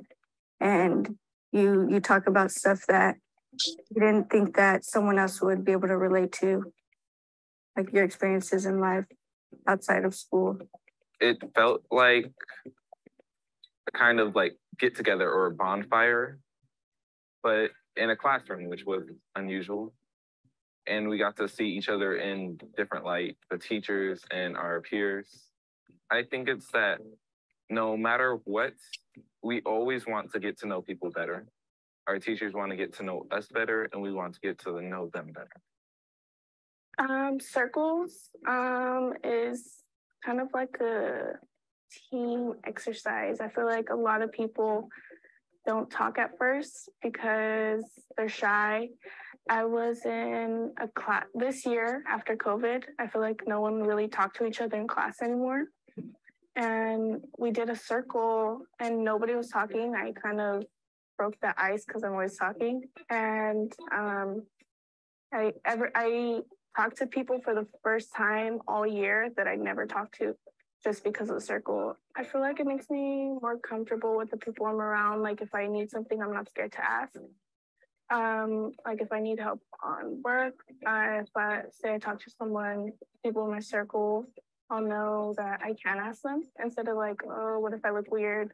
Or what if I look like I don't know anything? I think it makes me definitely more able to ask somebody something. I feel like everyone is addressed in a circle. Okay, so with that, she kind of talked a little bit about everyone being addressed in the circle. So let's talk about some of those community building circles, kind of like we did this morning. When we think about that community building circle, we want everyone to be addressed and we want everyone to have an opportunity to speak. But if there is a student or an adult and we're doing a circle and they're uncomfortable sharing or uncomfortable talking, we have to allow them that to be a part of the circle, but they don't have to share. So I want you to always remember that, because oftentimes when we talk about restorative practices, that's one of the first questions is like, okay, Megan, in theory, this sounds great. But if I've got my kid over here who cleared my classroom twice yesterday, this restorative circle is going to set him off. He doesn't want to talk. He doesn't want to share anything. Then let him just sit. Let him be a part of it. He can hear what other people are saying, but he doesn't have to necessarily speak. So that's always okay as well. And I want to make sure we address that because we want to make sure everybody's included, but that they don't have to speak if they do not feel comfortable doing so at that time. Now, if we get to a place where we have a restorative circle and we have 10 kids in a restorative circle and 9 out of 10 don't talk, then what I would say is all the kids are so uncomfortable that we're going to break into smaller circles. So you can do a restorative circle that's as big as 50 people. You can do a restorative circle that is as small as 3. So you have to have 3 to make a circle. 2 is a pair and 3 is a circle. But if your kids are still uncomfortable or adults are still uncomfortable in the size of circle that you have in a classroom, start breaking it down into smaller circles. So if I've got a classroom of 20 kids, I could do 4 circles of 5. I could do 5 circles of 4. So that's okay too, to start very small, right? You want to give them clear expectations and clear directions, but you can start small. The other thing that I think is important, we start thinking about the circles, and we were not able to do this because we're virtual today, but did you notice the yardstick that the kids were holding? Anybody notice the yardstick? So that is what's called a talking piece. So a talking piece is really important in a circle because it kind of shows who is the speaker, who are the listeners, and it creates organization, and that the circle goes in an orderly fashion, whatever way that is, if you're the one, leading that circle. It can be a small item. It needs to be something that kids can hold. So during COVID, we had imaginary talking pieces. So like we would have a talking piece that we would say, okay, I'm holding my talking piece and it's a red ball. And you would imagine that you were passing it to the next person, but there wasn't really anything that was being passed along because of the germ situation. I feel like in most of our schools now, we're past that. So when you think about that talking piece, it can be something small, but it really should have meaning to your group. So whatever group you are utilizing for your circles, it should have meaning. So I have some schools that have, there's a high school that their mascot is a cardinal, and they ordered every single classroom teacher about a 3-inch plastic cardinal, and that is their talking piece in classrooms. They were using the yardstick. If you're a math teacher, you might want a yardstick because that has, it has measurement on it, and that's part of your content. So your talking piece can be whatever you want it to be. Here are some examples. A lot of schools are utilizing some type of mascot as a talking piece. I would consider, I'm a little bit of a germaphobe myself, so I would consider, like you see the turtle that looks like a stuffed animal. Like, how often are we going to need to wash that? How are we sanitizing that? Where if you have something that's plastic, you can sanitize it, Lysol, wipes, much easier. So you might want to think about those things. But it really can be anything that you want it to be. Have any of you all seen talking pieces that you really love, or are any of you all using any already that you want to share with us? Anybody already have talking pieces? I have a rain stick, Megan. Oh, I have a rain stick. And when I taught 5th grade, I think that the morning meetings, and then I always did one at the end of the day too. And you're right about the talking piece. And my goal was always to get to a place where they could just have some more natural conversation. We didn't quite get there, so the rain stick worked. But even when I lead PDs in the district or work with teachers, I pull out the rain stick and they'll kind of giggle or laugh or think it's silly, but it works. It does, yes. It absolutely helps with that. You know, sometimes it's uncomfortable in some of those conversations. And so it really says, right now, Jody has the floor. When she has the rain stick, no one else is talking. We're going to be respectful, you know, those pieces. So it is. Well, and it served a nice dual purpose because it was also I didn't have to say anything to get students' attention. We could be in the middle of group projects, turn over the rain stick, and they just knew that sound was our cue. So. And I don't know how big your rain stick is, but I mean, you can get small rain sticks that are like maybe 6 to 12 inches, and then you can have giant ones. So, I mean, it doesn't have to be something that's huge, and it can still serve that same purpose. So thank you. Yes, that's a great one. Anybody have anything else you're using? So be thinking about that. Is if I were to implement circles, what would my talking piece be? What would that look like? I have community circles. We're going to move right along. So again, we're going back to the components of that class community building circle, and you have 4 parts to every circle. So you have that greeting focus. For those of you that missed that this morning, component 1 is the greeting and the focus. Then we go to some type of check-in. Now, if you are teaching content and you want to do a circle, your connection can be something content related. It doesn't have to be a feeling or a check-in. Oftentimes when I'm doing trainings, I may say something like, you know, we're going to be learning about MTSS today, for example. So I want you to tell me how you feel on a scale from 1 to 5 about MTSS. 1 is that you are not excited at all to be here and it's a thorn in your side. And 5 is like you love MTSS and you want to live it and breathe it. You know, so you can add content into this based upon what you're teaching. And your context. Then you're going to have a quick little activity. If there is any part of the community circle that you don't do for time consideration, it's the activity, okay? And then you're going to have a closing piece. So the greeting, the focus, then the connection, the feeling check-in or something content related, then your activity, then your closing. So these are the 4 parts of all of our community building circles. And so when we think about that greeting and that focus, it really is just kind of setting the tone. It's a positive tone, setting the tone. Everybody, again, is included.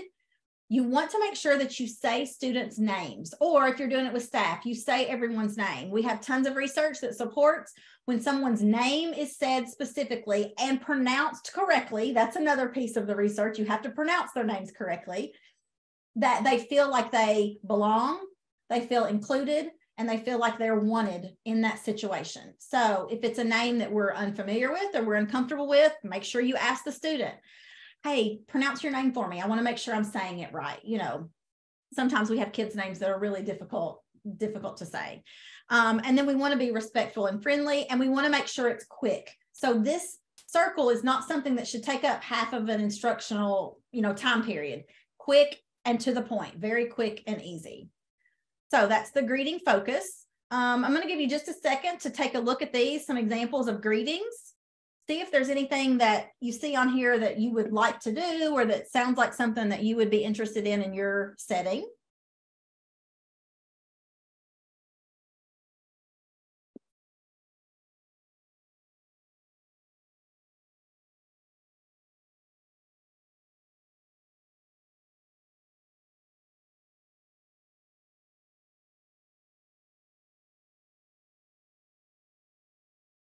Anybody see anything that you think, oh, I've already done that, or I've done that in a different capacity, or that would be great to do with high school kids, not good with elementary?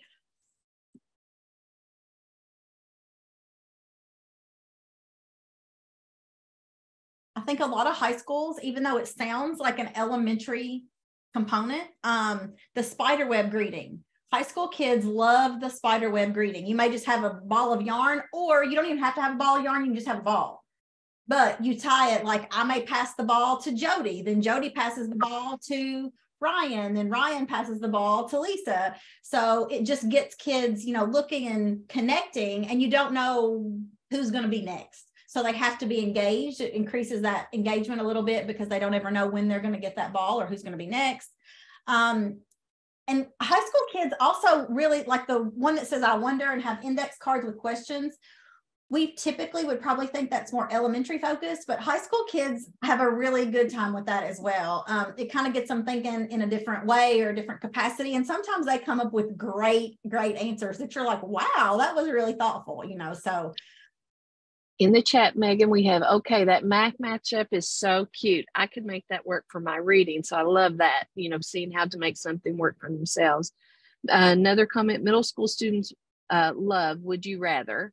Yes. And then another one then shared, Ron said, I've done the spider web greeting before in classes. That's neat. And I will also say, I have not put all the resources in the folder yet. So if you will check like later this afternoon, there will be some more resources in that folder, and they'll have lists of some examples that you all can pull from as well. So I should have mentioned that. I will email everyone the resource folder and make sure they have access to it, and a copy of the recording too. Thank you, Mary. And then we go to the second part, which is that focusing moment. So it may be something where you're asked to follow the teacher.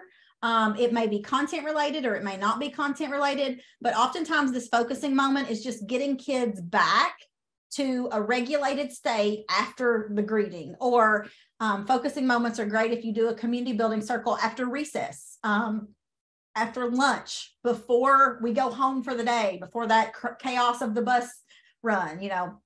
So focusing moments oftentimes are just getting students to regulate and getting them focused. With middle school, high school students, a lot of times I encourage, if you're teaching a guided meditation with imagery, or you're teaching about a certain breathing technique, teach those kids why that works. Like, teach them what happens when you slow down your breath. It slows down your heart rate. Then it slows down the processing of cognitive information in your brain. So teach them all those things so they understand this isn't just something crazy that Miss Martin's having us do. There's really some science behind this. And when I take those slow, deep breaths that we talk about, or I've learned about, this is what happens in my brain. This is why that happens. You know, I think that will really help your kids that are older understand the importance of this. Here's a couple examples of the focusing moment. So I'll let you look at that just a second.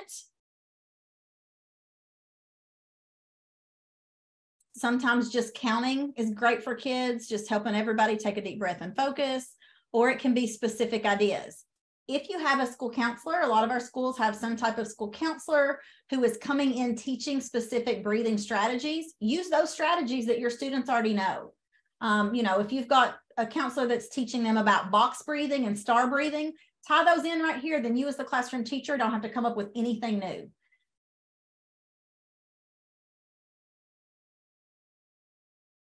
Then our next piece is really that connection or feeling. And again, we have to teach those emotions and those feelings. Kids oftentimes, I will call it the volcano of emotions. They have 5 or 6 emotions going on at one time, and they can't identify them. And that's okay too. And kids need to know and understand that they don't necessarily always have to identify just one. So they can have multiple feelings at one time. So I think that's important. It does help with younger kids if you have some type of poster, or you're tying it back to SEL, where you say, what does your face typically look like when you're happy? Because we have some kids who are not tying that body language to feelings.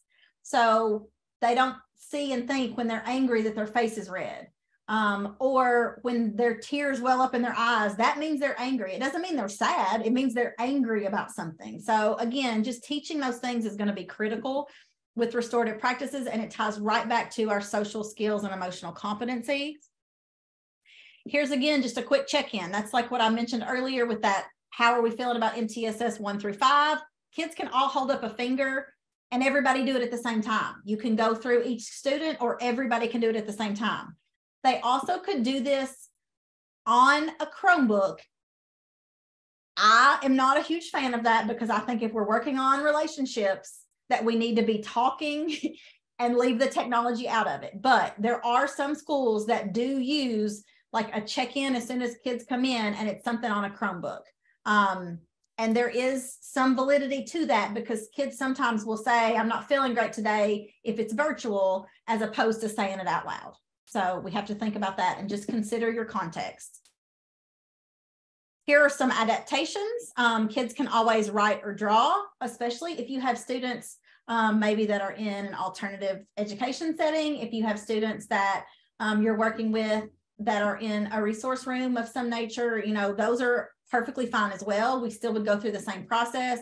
It might just be a quick drawing, a 30 to 60 second drawing, as opposed to talking or verbalizing. That is perfectly fine as well. Choosing colors. A lot of kids equate emotions to colors. So what's your color today? You know, are you black? Are you yellow and happy? Are you, that's okay too. Whatever works for you in your setting and in your context with your students. Another thing that is really important for these connections is there are a lot of teachers who have a specific greeting for kids. It may be that each individual kid has a greeting, or when I go to math, I know that my greeting is this specific handshake or this specific high five, and that's okay too. That would fit right here with this connection and check-in. So I know that such and such teacher does this every time. The one word check-in, that is fine. A theatrical check-in takes a little bit longer. So if you're worried about time and you want to get through this, I would have you kind of stay away from that theatrical check-in or the movie check-in.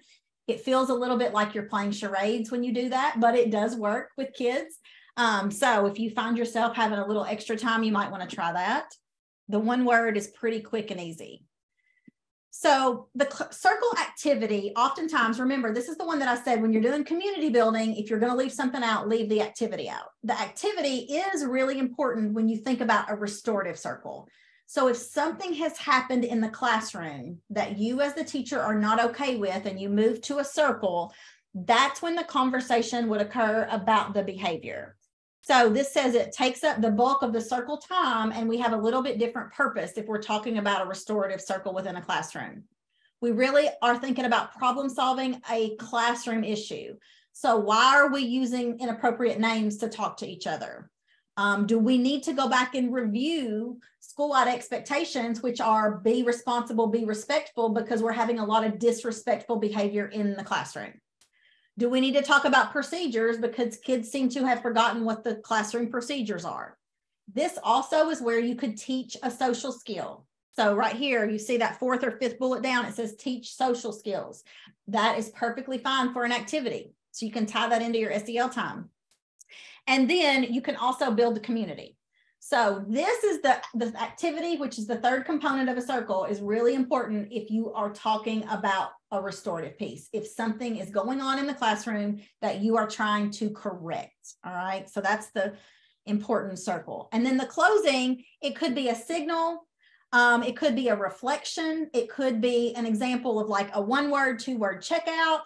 It could be a song, a chant, a classroom applause, something really quick and easy, but it's a way to say we all agree and we all are on the same page that our circle time is over. We're moving now to academic content, or we're moving now to something else. So your closing is important so that students understand that circle has been completed. We're finished with it. So that really takes us through the 4 components of a circle. There are some fidelity checks for classroom circles. So here's an example of one. If you are in a place where your school is ready to implement circles, I will put some of those fidelity checks, quick monitoring pieces in that resource folder that they're in there, and you can take a look at. So as an administrator, or if you're observing another teacher, these are the things that you would be looking for. And if somebody's going to come into my classroom and do a fidelity check, it might not be for any specific data. It may just be to help me as a teacher implement circles better. So it might just be that I need my principal to come in. I think I'm doing them well, but I want you to watch one and see if I'm missing anything. So it can just be for some general feedback as well. So we're moving now really to our last piece, which is that restorative discipline. So this is more for administrators, but teachers have to understand this. So when we think about keys to trauma-informed discipline, we really want to make sure we're reducing any, escalation that has occurred. We're either de-escalating or we're preventing future escalation. We also want to make sure that discipline practices are embedded into a PBIS system that's appropriate, and we want to avoid re-traumatization for any student when we think about trauma. So those are really key pieces of restorative discipline. And then when we think about restorative discipline, we go back to those 4 R's. And any of you all that are trauma trainers or have been through CTAC's trauma training, or anybody else's really, you know what these 4 R's are. So for our staff in schools, these are critical. We want to realize that the challenging behavior may be a result of something that has happened to the student and not necessarily blame them for it. We want to recognize what those signs and symptoms of traumatic stress look like in the classroom. So what does each individual student, what does their behavior look like as they are beginning to escalate, as they start getting those triggers that are affecting them? What might that look like in classrooms? And then we want to respond. And so we think about responding to students. I love what's in quotations is it says connect, then redirect. Oftentimes, adults in schools, in classrooms, we try to redirect before we've ever connected with the student. So the student is disconnected from our classroom. They're disconnected from us as the adult in charge of the learning environment.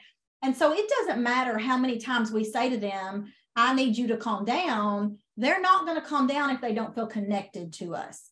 Or my favorite is, when a student has thrown a chair across the classroom and we have an adult that they're not connected to and they don't have a good relationship, look at them and say, you need to breathe. I need you to breathe, right? Well, that kid's never going to breathe for that adult that hasn't ever connected with them. So that connect, then redirect is so important, because we cannot redirect kids if we don't have that relationship and that connection with them.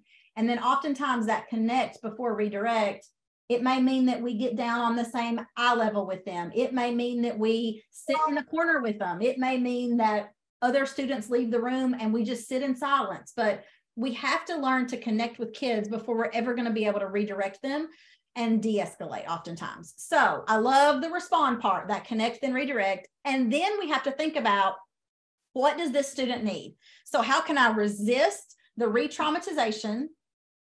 What does that look like? And it may look different for every student. Do they need to be in a quiet location for a little while? Is there a trigger in the classroom that I can remove?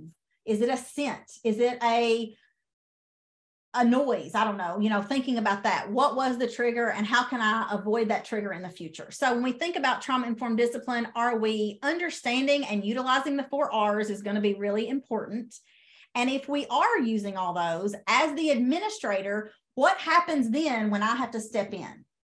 So we want to de-escalate the student, but what happens when the administrator has to step in because no one else is able to calm the student, no one else is able to redirect, or they continue to escalate?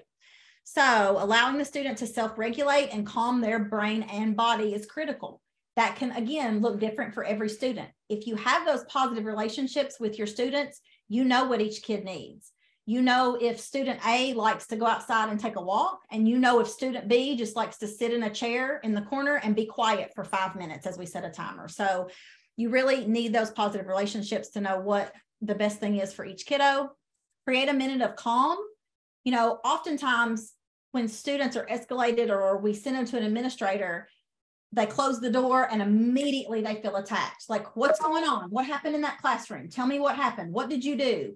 And oftentimes we have a teacher there saying, well, Miss Belcher, he did this, and then he did this, and then he did this. Guess what? That kid knows exactly what he did. He's already lived it once in that classroom. He doesn't need to hear that teacher relive that for him. So those conversations need to take place without that student hearing them, number one. But it may not be the appropriate time for that conversation, because not only is the student escalated, but oftentimes the adult is still escalated as well. So we have to consider that. As the administrator, you can say, listen, Johnny, I know you're really struggling and you've had some things go on in the classroom this morning. I have to respond to these emails, whether you have to or not. Tell them you do. I have to respond to these emails. So I'm just going to let you sit there for a few minutes. Let me work on this, and then we'll talk in a minute. You're allowing that kiddo some time in quiet to just calm down and breathe. And they don't know, they think you're really doing something really critical for your whatever. But things like that are going to be important, and knowing those kids. You may want to have just a collection or some tools on your desk. Do they need a stress ball? Do you want to draw for a minute? You know, is there anything that would help you calm down? If you know the students well, and oftentimes our high flyers, we know them really well. We know that Brana likes a stress ball. We know that Bernadette likes to draw, and we know that Mary just likes to sit in the corner and breathe. So, you know, we know those kids that are frequent flyers, and we know what each of them needs once they get to us. Sometimes we can ask the student to take a couple breaths, or we can breathe with them. We can take a walk with them. It doesn't have to be in a principal's office. You know, we can have those conversations outside as we walk around the track one time, because we know that this kid will de-escalate a little bit quicker if we're outside, or whatever that looks like. We do know that sensory plays a big part in de-escalation and calming students down. So I've got some ice in here. Do you want to get a piece of ice out of the freezer? Do you want a cold drink of water? You know, what are some things that may help this student de-escalate? And oftentimes those are tied to some type of sensory piece, and temperature and cold being something that we know regulates our bodies rather quickly.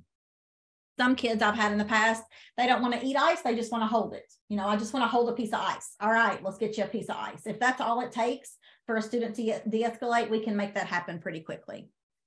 And then want to make sure that these kids that are frequent flyers, we have some type of positive relationship with them before they're sitting in our office and we're giving them a consequence.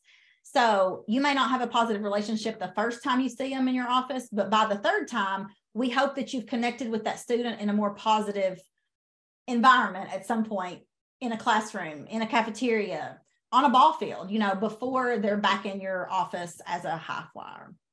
So some things that we want to ask ourselves as administrators, and this with restorative practices is really important. Does the student trust me? So we want to build trust with our students, just like we want to build trust with staff members. And the answer may not always be yes. So this kid may not trust me, but what can I do as the administrator to continue to build that trust? You also have to think, does this student feel psychologically and physically safe sitting here right now? If we have a teacher reliving the behavior that happened in the classroom or the cafeteria, the kid probably doesn't feel safe right there. So maybe you could step outside the door. Come on, Miss Smith, let's go outside in the hallway and you can share what you need to with me. At least they're not right there with the student. So how can we create a feeling of safety for them? Am I calm as the adult? Are other adults that are involved in the conversation calm? And as the administrator, our principals need to understand they're in control of that. You know, if there's an adult that's escalated, they can pause that conversation. They can ask that escalated adult to step outside or talk to them separately. They're in charge of those conversations. And I think sometimes our administrators struggle with that. And do we have a process for this? If we have a process that is restorative instead of punitive, then it's not that I, as Miss Martin, am giving you a consequence. I'm pulling up my consequence chart and I'm saying, okay, Jatavius, this was your behavior. So I want you to look at where this falls on the matrix. So here are the things that could happen as a result of your behavior. So we really are going back to, we have a system in place that is trauma informed and is restorative. So again, the only thing on there should not be in school, out of school suspension. There are other things that we have that are options for us. So that's really important too. So this section really is for our administrators, but I do think that it's important that we think about these things and making sure if we're going to implement this in our district, do we have administrators who are going to buy into this and are going to be able to do this? Do we have administrators who are going to be able to handle the restorative discipline component of restorative practices? So again, giving students choices is always helping them feel safe and helping them feel empowered. You know, do you want to talk with the door open or closed? Is it too hot in here? Do you want me to turn the air down? You want to sit in here in the office, or you want to take a walk down the hallway and talk about this? Where do you want to sit? It can be something as simple as, listen, I've got 3 chairs over there. Pick which chair you want to sit in, and then we'll talk. You know, so that student, to us, shouldn't be a big deal as to which chair they sit in, but to that student, that may feel like that's the first choice they've had in this entire situation that's occurring. Another thing that's oftentimes part of a restorative circle or part of restorative discipline is asking that student, you know, I know that you and Ms. Belcher have a really good relationship, and I know that you work with her in Success Academy. Would you feel more comfortable if I called Ms. Belcher to see if she could have this conversation with us? So allowing that student to have some trusted adult with them, that oftentimes helps as well. Here are our 7 questions that we say are tied to restorative practices and changing school discipline. So I want you to read these questions and just think about how we typically talk to students when they're in a principal's office or in some type of setting where they've done something wrong, and think about how these sound different. So just take a minute and look at these, and then let's talk about how these sound different from a typical conversation in a principal's office.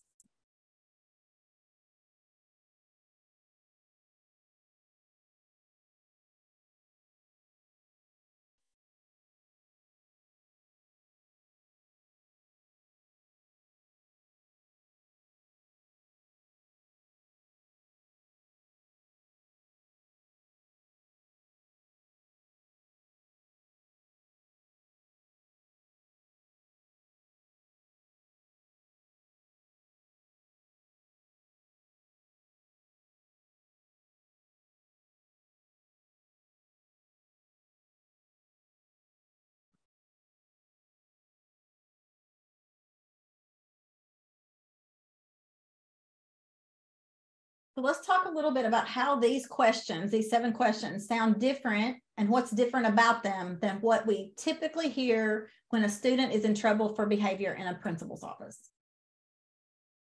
What do you notice?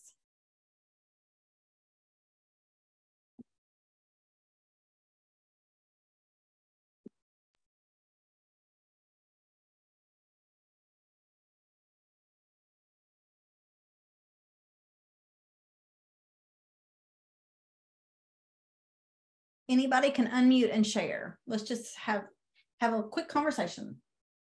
What do you notice? This is a lot of asking instead of telling. Like instead of saying you did this and you did this and now we're gonna, you know, this is what's gonna happen. The student has a voice. So it gives the student some voice. In and the chat. Yeah. Sorry, Mary. It gives them in the chat. It says it gives them the opportunity to reflect, explain, have a voice, creates a conversation. So I think, yes, absolutely. And I think, you know, when I think about when I was sitting in that seat and the way that I talked to kids probably was different than a lot of principals because I was a counselor, right? So when you think about that, I think that your approach to talking to students is oftentimes different if you have a counseling background as opposed to not. But I still think that asking them the questions is just a great way for them to be able to share with you their perspective. Because so many times we get the perspective of the teacher, whether it's from the office referral, whether it's from them telling us, but the student oftentimes does not feel like their perspective matters, or if they share their perspective, that some adult's going to go, no, that's not what happened, right? And we know that kids' perspective of situations is very different than the adults that are involved oftentimes, and other kids that are involved. It's different from other students as well. So I really like that we're getting the kids' perspective, because sometimes they share something during these questions that we may never have known if we had been the ones telling them instead of asking them. So that's one of the pieces I like. What else do you all notice? Or what do you wonder? What are questions you have after looking at these questions?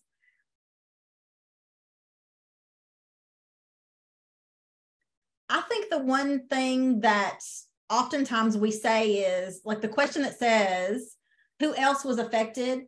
We tell them who else was affected instead of making them think about it. Instead of them thinking, who did this affect and how did it affect? We tell them, you know, you disrupted class for all these other kids, or instead of asking them. The other question that I think is critical is, how were you affected by this? So oftentimes we tell them, but they don't have to think and reflect, well, because of this behavior, now I'm not going to get to X, Y, and Z, you know, whatever it is. But they need to think about that and reflect on it, because kids struggle with that oftentimes, that reflection of, how does this affect me?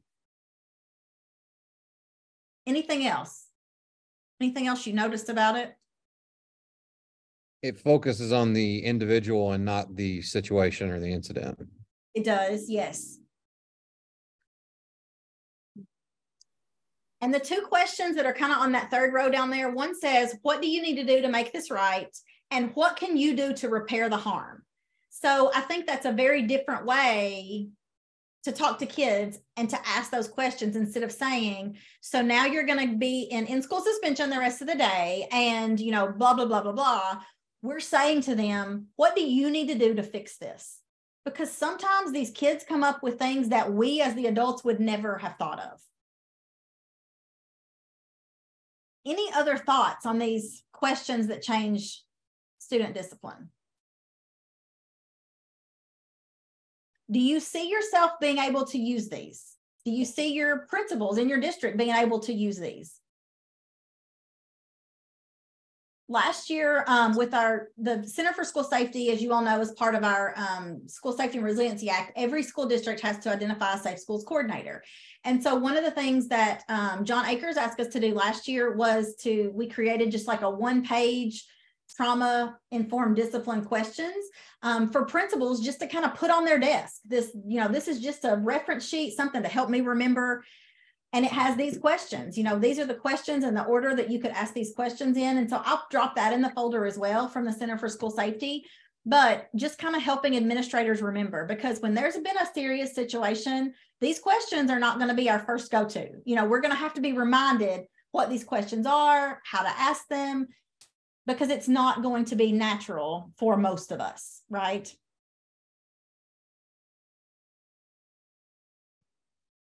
Any other thoughts on the questions, the trauma-informed discipline questions that are tied back to restorative practices? Okay. So I really think that we've been through our 3 practices. So we've talked about effective statements. We've talked about our community building circles as well as restorative circles. And then we've talked about our restorative discipline practices. So I'm going to stop sharing my screen for just a second. And I want us to kind of go back to what we started with earlier this morning. How do you see this working in your district? Is this something that you think you're ready for? Are there other pieces that you think may need to be put in place first? So I really want you all to be able to ask some questions. If you have any questions, we can address them now. We can talk through things. Or I want you to be thinking about, is this going to work for me? How is it going to work? What's it going to look like? I think that those questions have to be answered before we can even begin to think about what would be my timeline or where do I start? So go ahead, and anybody who has questions, you can drop them in the chat. You can just unmute. And we'll just talk through some of these questions, especially since we're just such a small group. Normally, I would put you all in some rooms and have you all have conversation, but there's not enough of us to do that. So let's just talk through some of these pieces. So Megan, I have a question. I've been thinking about one particular student. He was a 6th grader, so he's going to be in 7th grade. He is, I think if breathing wasn't automatic, he wouldn't do it. And so we've tried multiple different things with him, letting him kind of help our custodians, letting him help us at lunch. I mean, just different things, but he is still in that process of in the classroom not wanting to do anything. And there's a lot of home issues. We know that. So I'm just wondering, I know for sure we're going to have to start with the effective statements. And I've already thought about how I can model that for our teachers, especially the ones that I think are going to have issues buying into this. But I definitely want to do this because anytime I've seen a student in my office, I immediately go, listen, I don't want to suspend you because you need to be here. Sometimes that's, not an option, of course, but, I'm just trying to think of the kids that, like this one particular one, how do I, because I thought we had a good relationship. I knew things about him. He knew things about me. He's very likable, but just kind of dooless. So my first thought is, let's go back to the function of that behavior. So you can have a great relationship, very positive relationship with students, but if they're struggling with your academic content or they don't want to be there, they're still going to present those behaviors in classroom settings. So I think we have to go back to, is he presenting the behavior in all settings, or is it at specific classrooms? And then what's he trying to get out of that behavior? What does he want? And one of the things that we see a lot is students may have a very positive relationship with an administrator, with a counselor, and sometimes that behavior is presented in classrooms so that they can get to that person that they have that positive relationship with, right? Because that's where I feel the most comfortable at school is with Miss Carpenter, because she's my principal and she understands and she knows what's going on with me, and that teacher doesn't. So I think we have to there, you know, with kids that are struggling like that, go back to that function of behavior and determine what that function of behavior is before we can come up with a plan. The other thing with a kid like that is you can start with individual kids with effective statements before you start school-wide. So, you know, you may be able to model and talk to him about effective statements when you have him, when you're in when he's in your office, or as an intervention. You know, you can talk with him about identifying feelings as a tier 2 intervention and how to use effective statements, and get some of those students who are more challenging to start thinking about those things and start talking about those things. And those kids will really help you gain insight on what other students in your school might say to be prepared for. So that would be what I would say, to maybe start with a kid like that. And Brana and Bernadette, y'all may have jump in anytime. Y'all have a world of knowledge too. Something that I did that I found very effective with students, because I am a firm believer that kids need to be in the classroom. Instead of, you know, getting the call, this kid's doing XYZ, come get him, I would just push in. I would pull a chair up next to the kid at their desk. I mean, unless it's completely explosive, you know, and just say, hey, I'm here to help. Let me support you in getting this done. What can I help you with? You've got my next 20 minutes or whatever. And just, and two, for teachers in my building who were button pushers as well, it let them know, I'm not letting either of you out of this. This is where we have to work. This is where we have to get along. And this is everybody's job. And so we're going to be right here in this classroom together, and we're going to work it out. And that was very effective.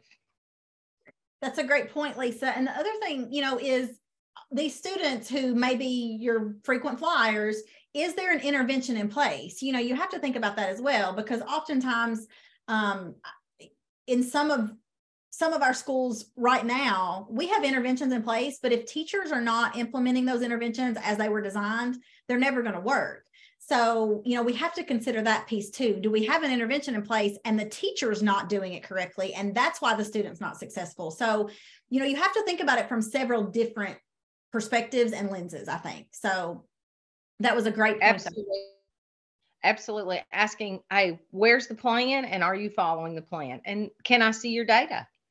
Can I see your monitoring data? Sometimes we just have to kind of refocus and get back to the plan.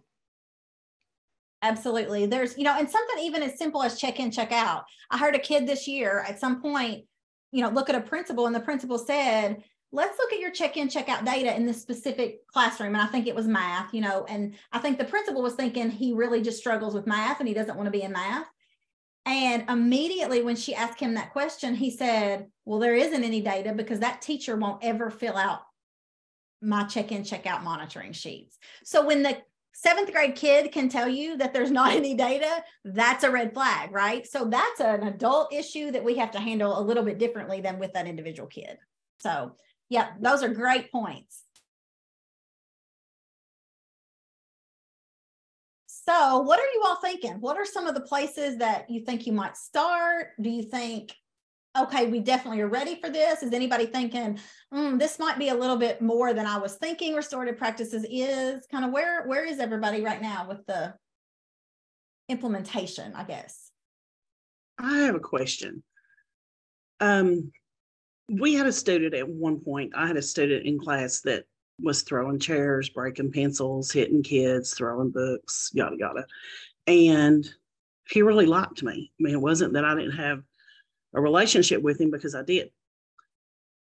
But someone came up with a plan that if he could go 15 minutes without getting so many, and I had the data to back it up. He had the data.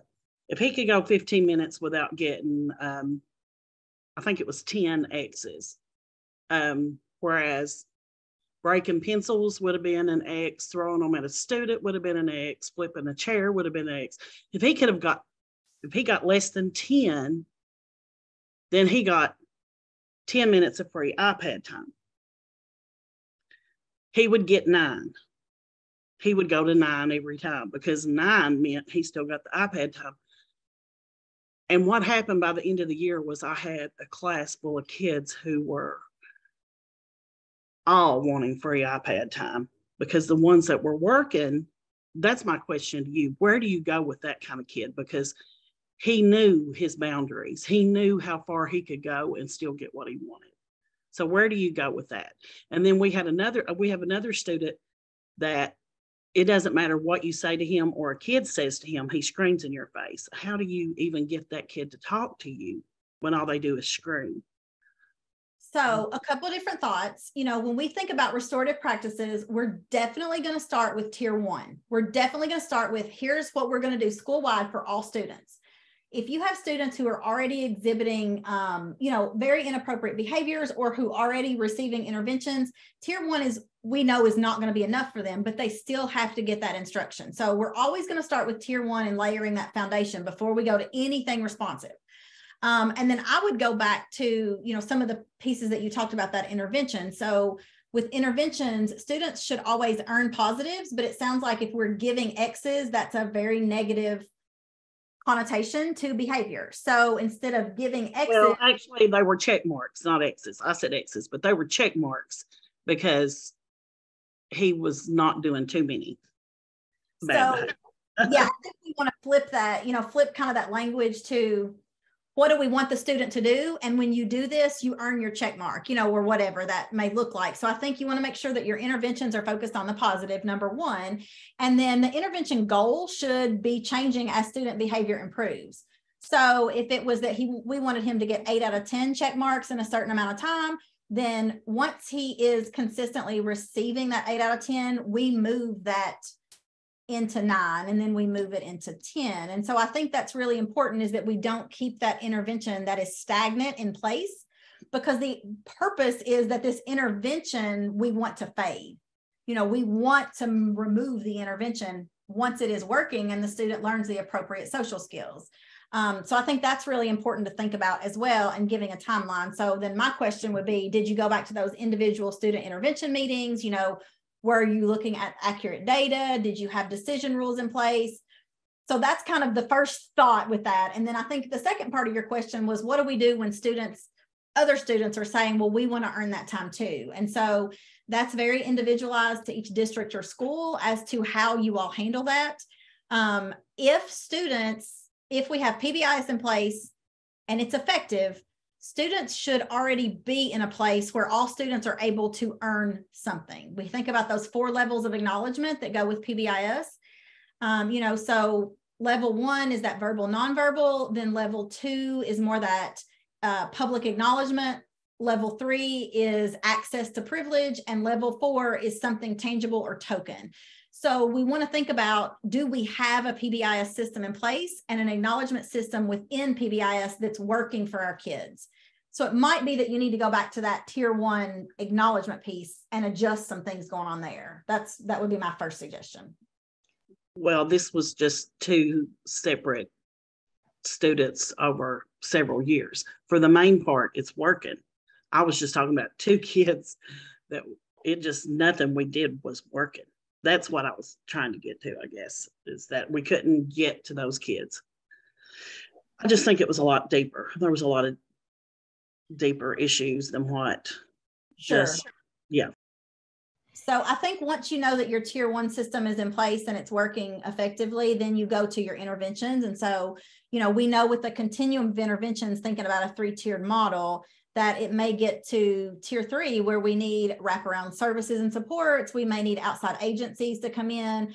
Like if it is a deeper issue and maybe it's something connected to mental health or something outside of the school setting, then we want to make sure that we have appropriate wraparound services in place. And I don't even know what district you're in, but thinking about, what does that look like for each of you all is going to look a little bit different too.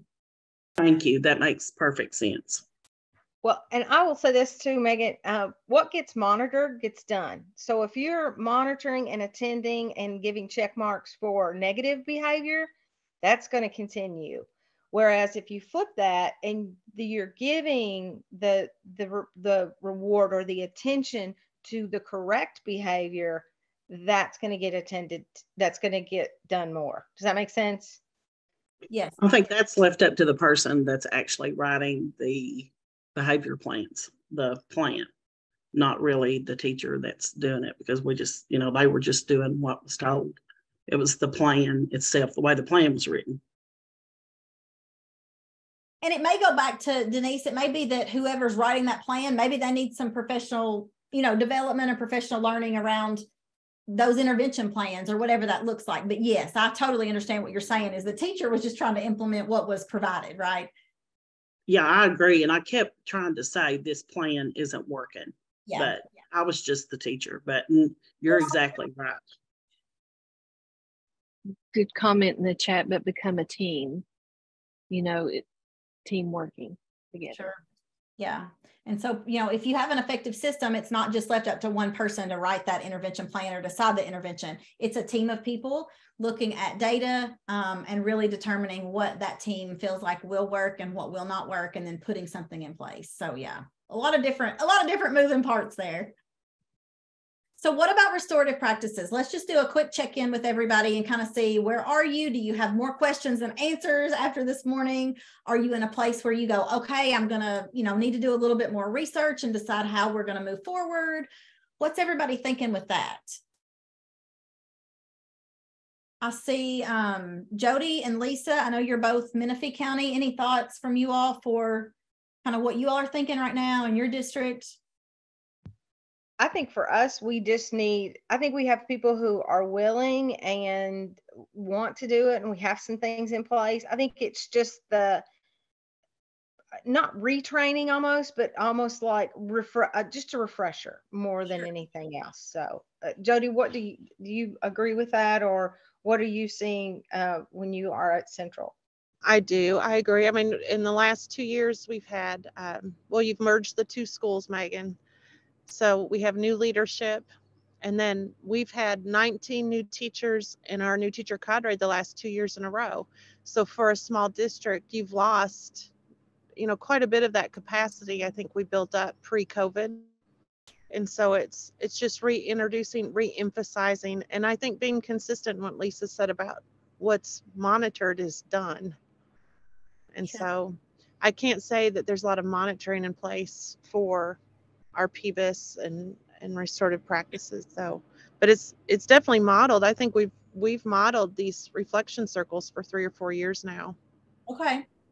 And I think, one of the pieces that I'll add, Jody and Lisa, is that I know Tanya and Mr. Spencer kind of talked about you all as a district may be in a place where you kind of need some foundational PBIS professional learning for those new teachers, the new staff that are coming in, because you have so many of them.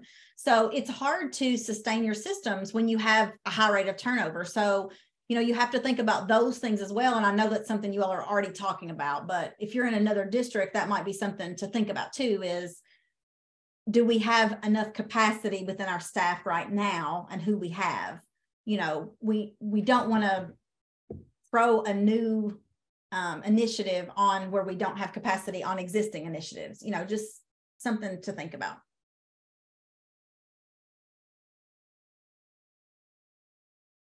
Anybody else?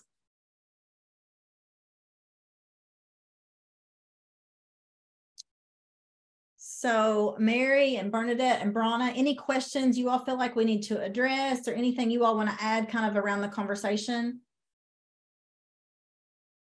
I think you've done a wonderful job with it, Megan. I can't really think of anything to add at this point, but I think you've covered it all well. Well, I think restorative practices as a whole sometimes is hard to wrap your head around. You have to think about there's so many pieces, and then each of the practices has different components within the practice. So it's not just a quick and easy, like we can do That's a 1 hour training for restorative practices and think we're going to implement it. It is an initiative.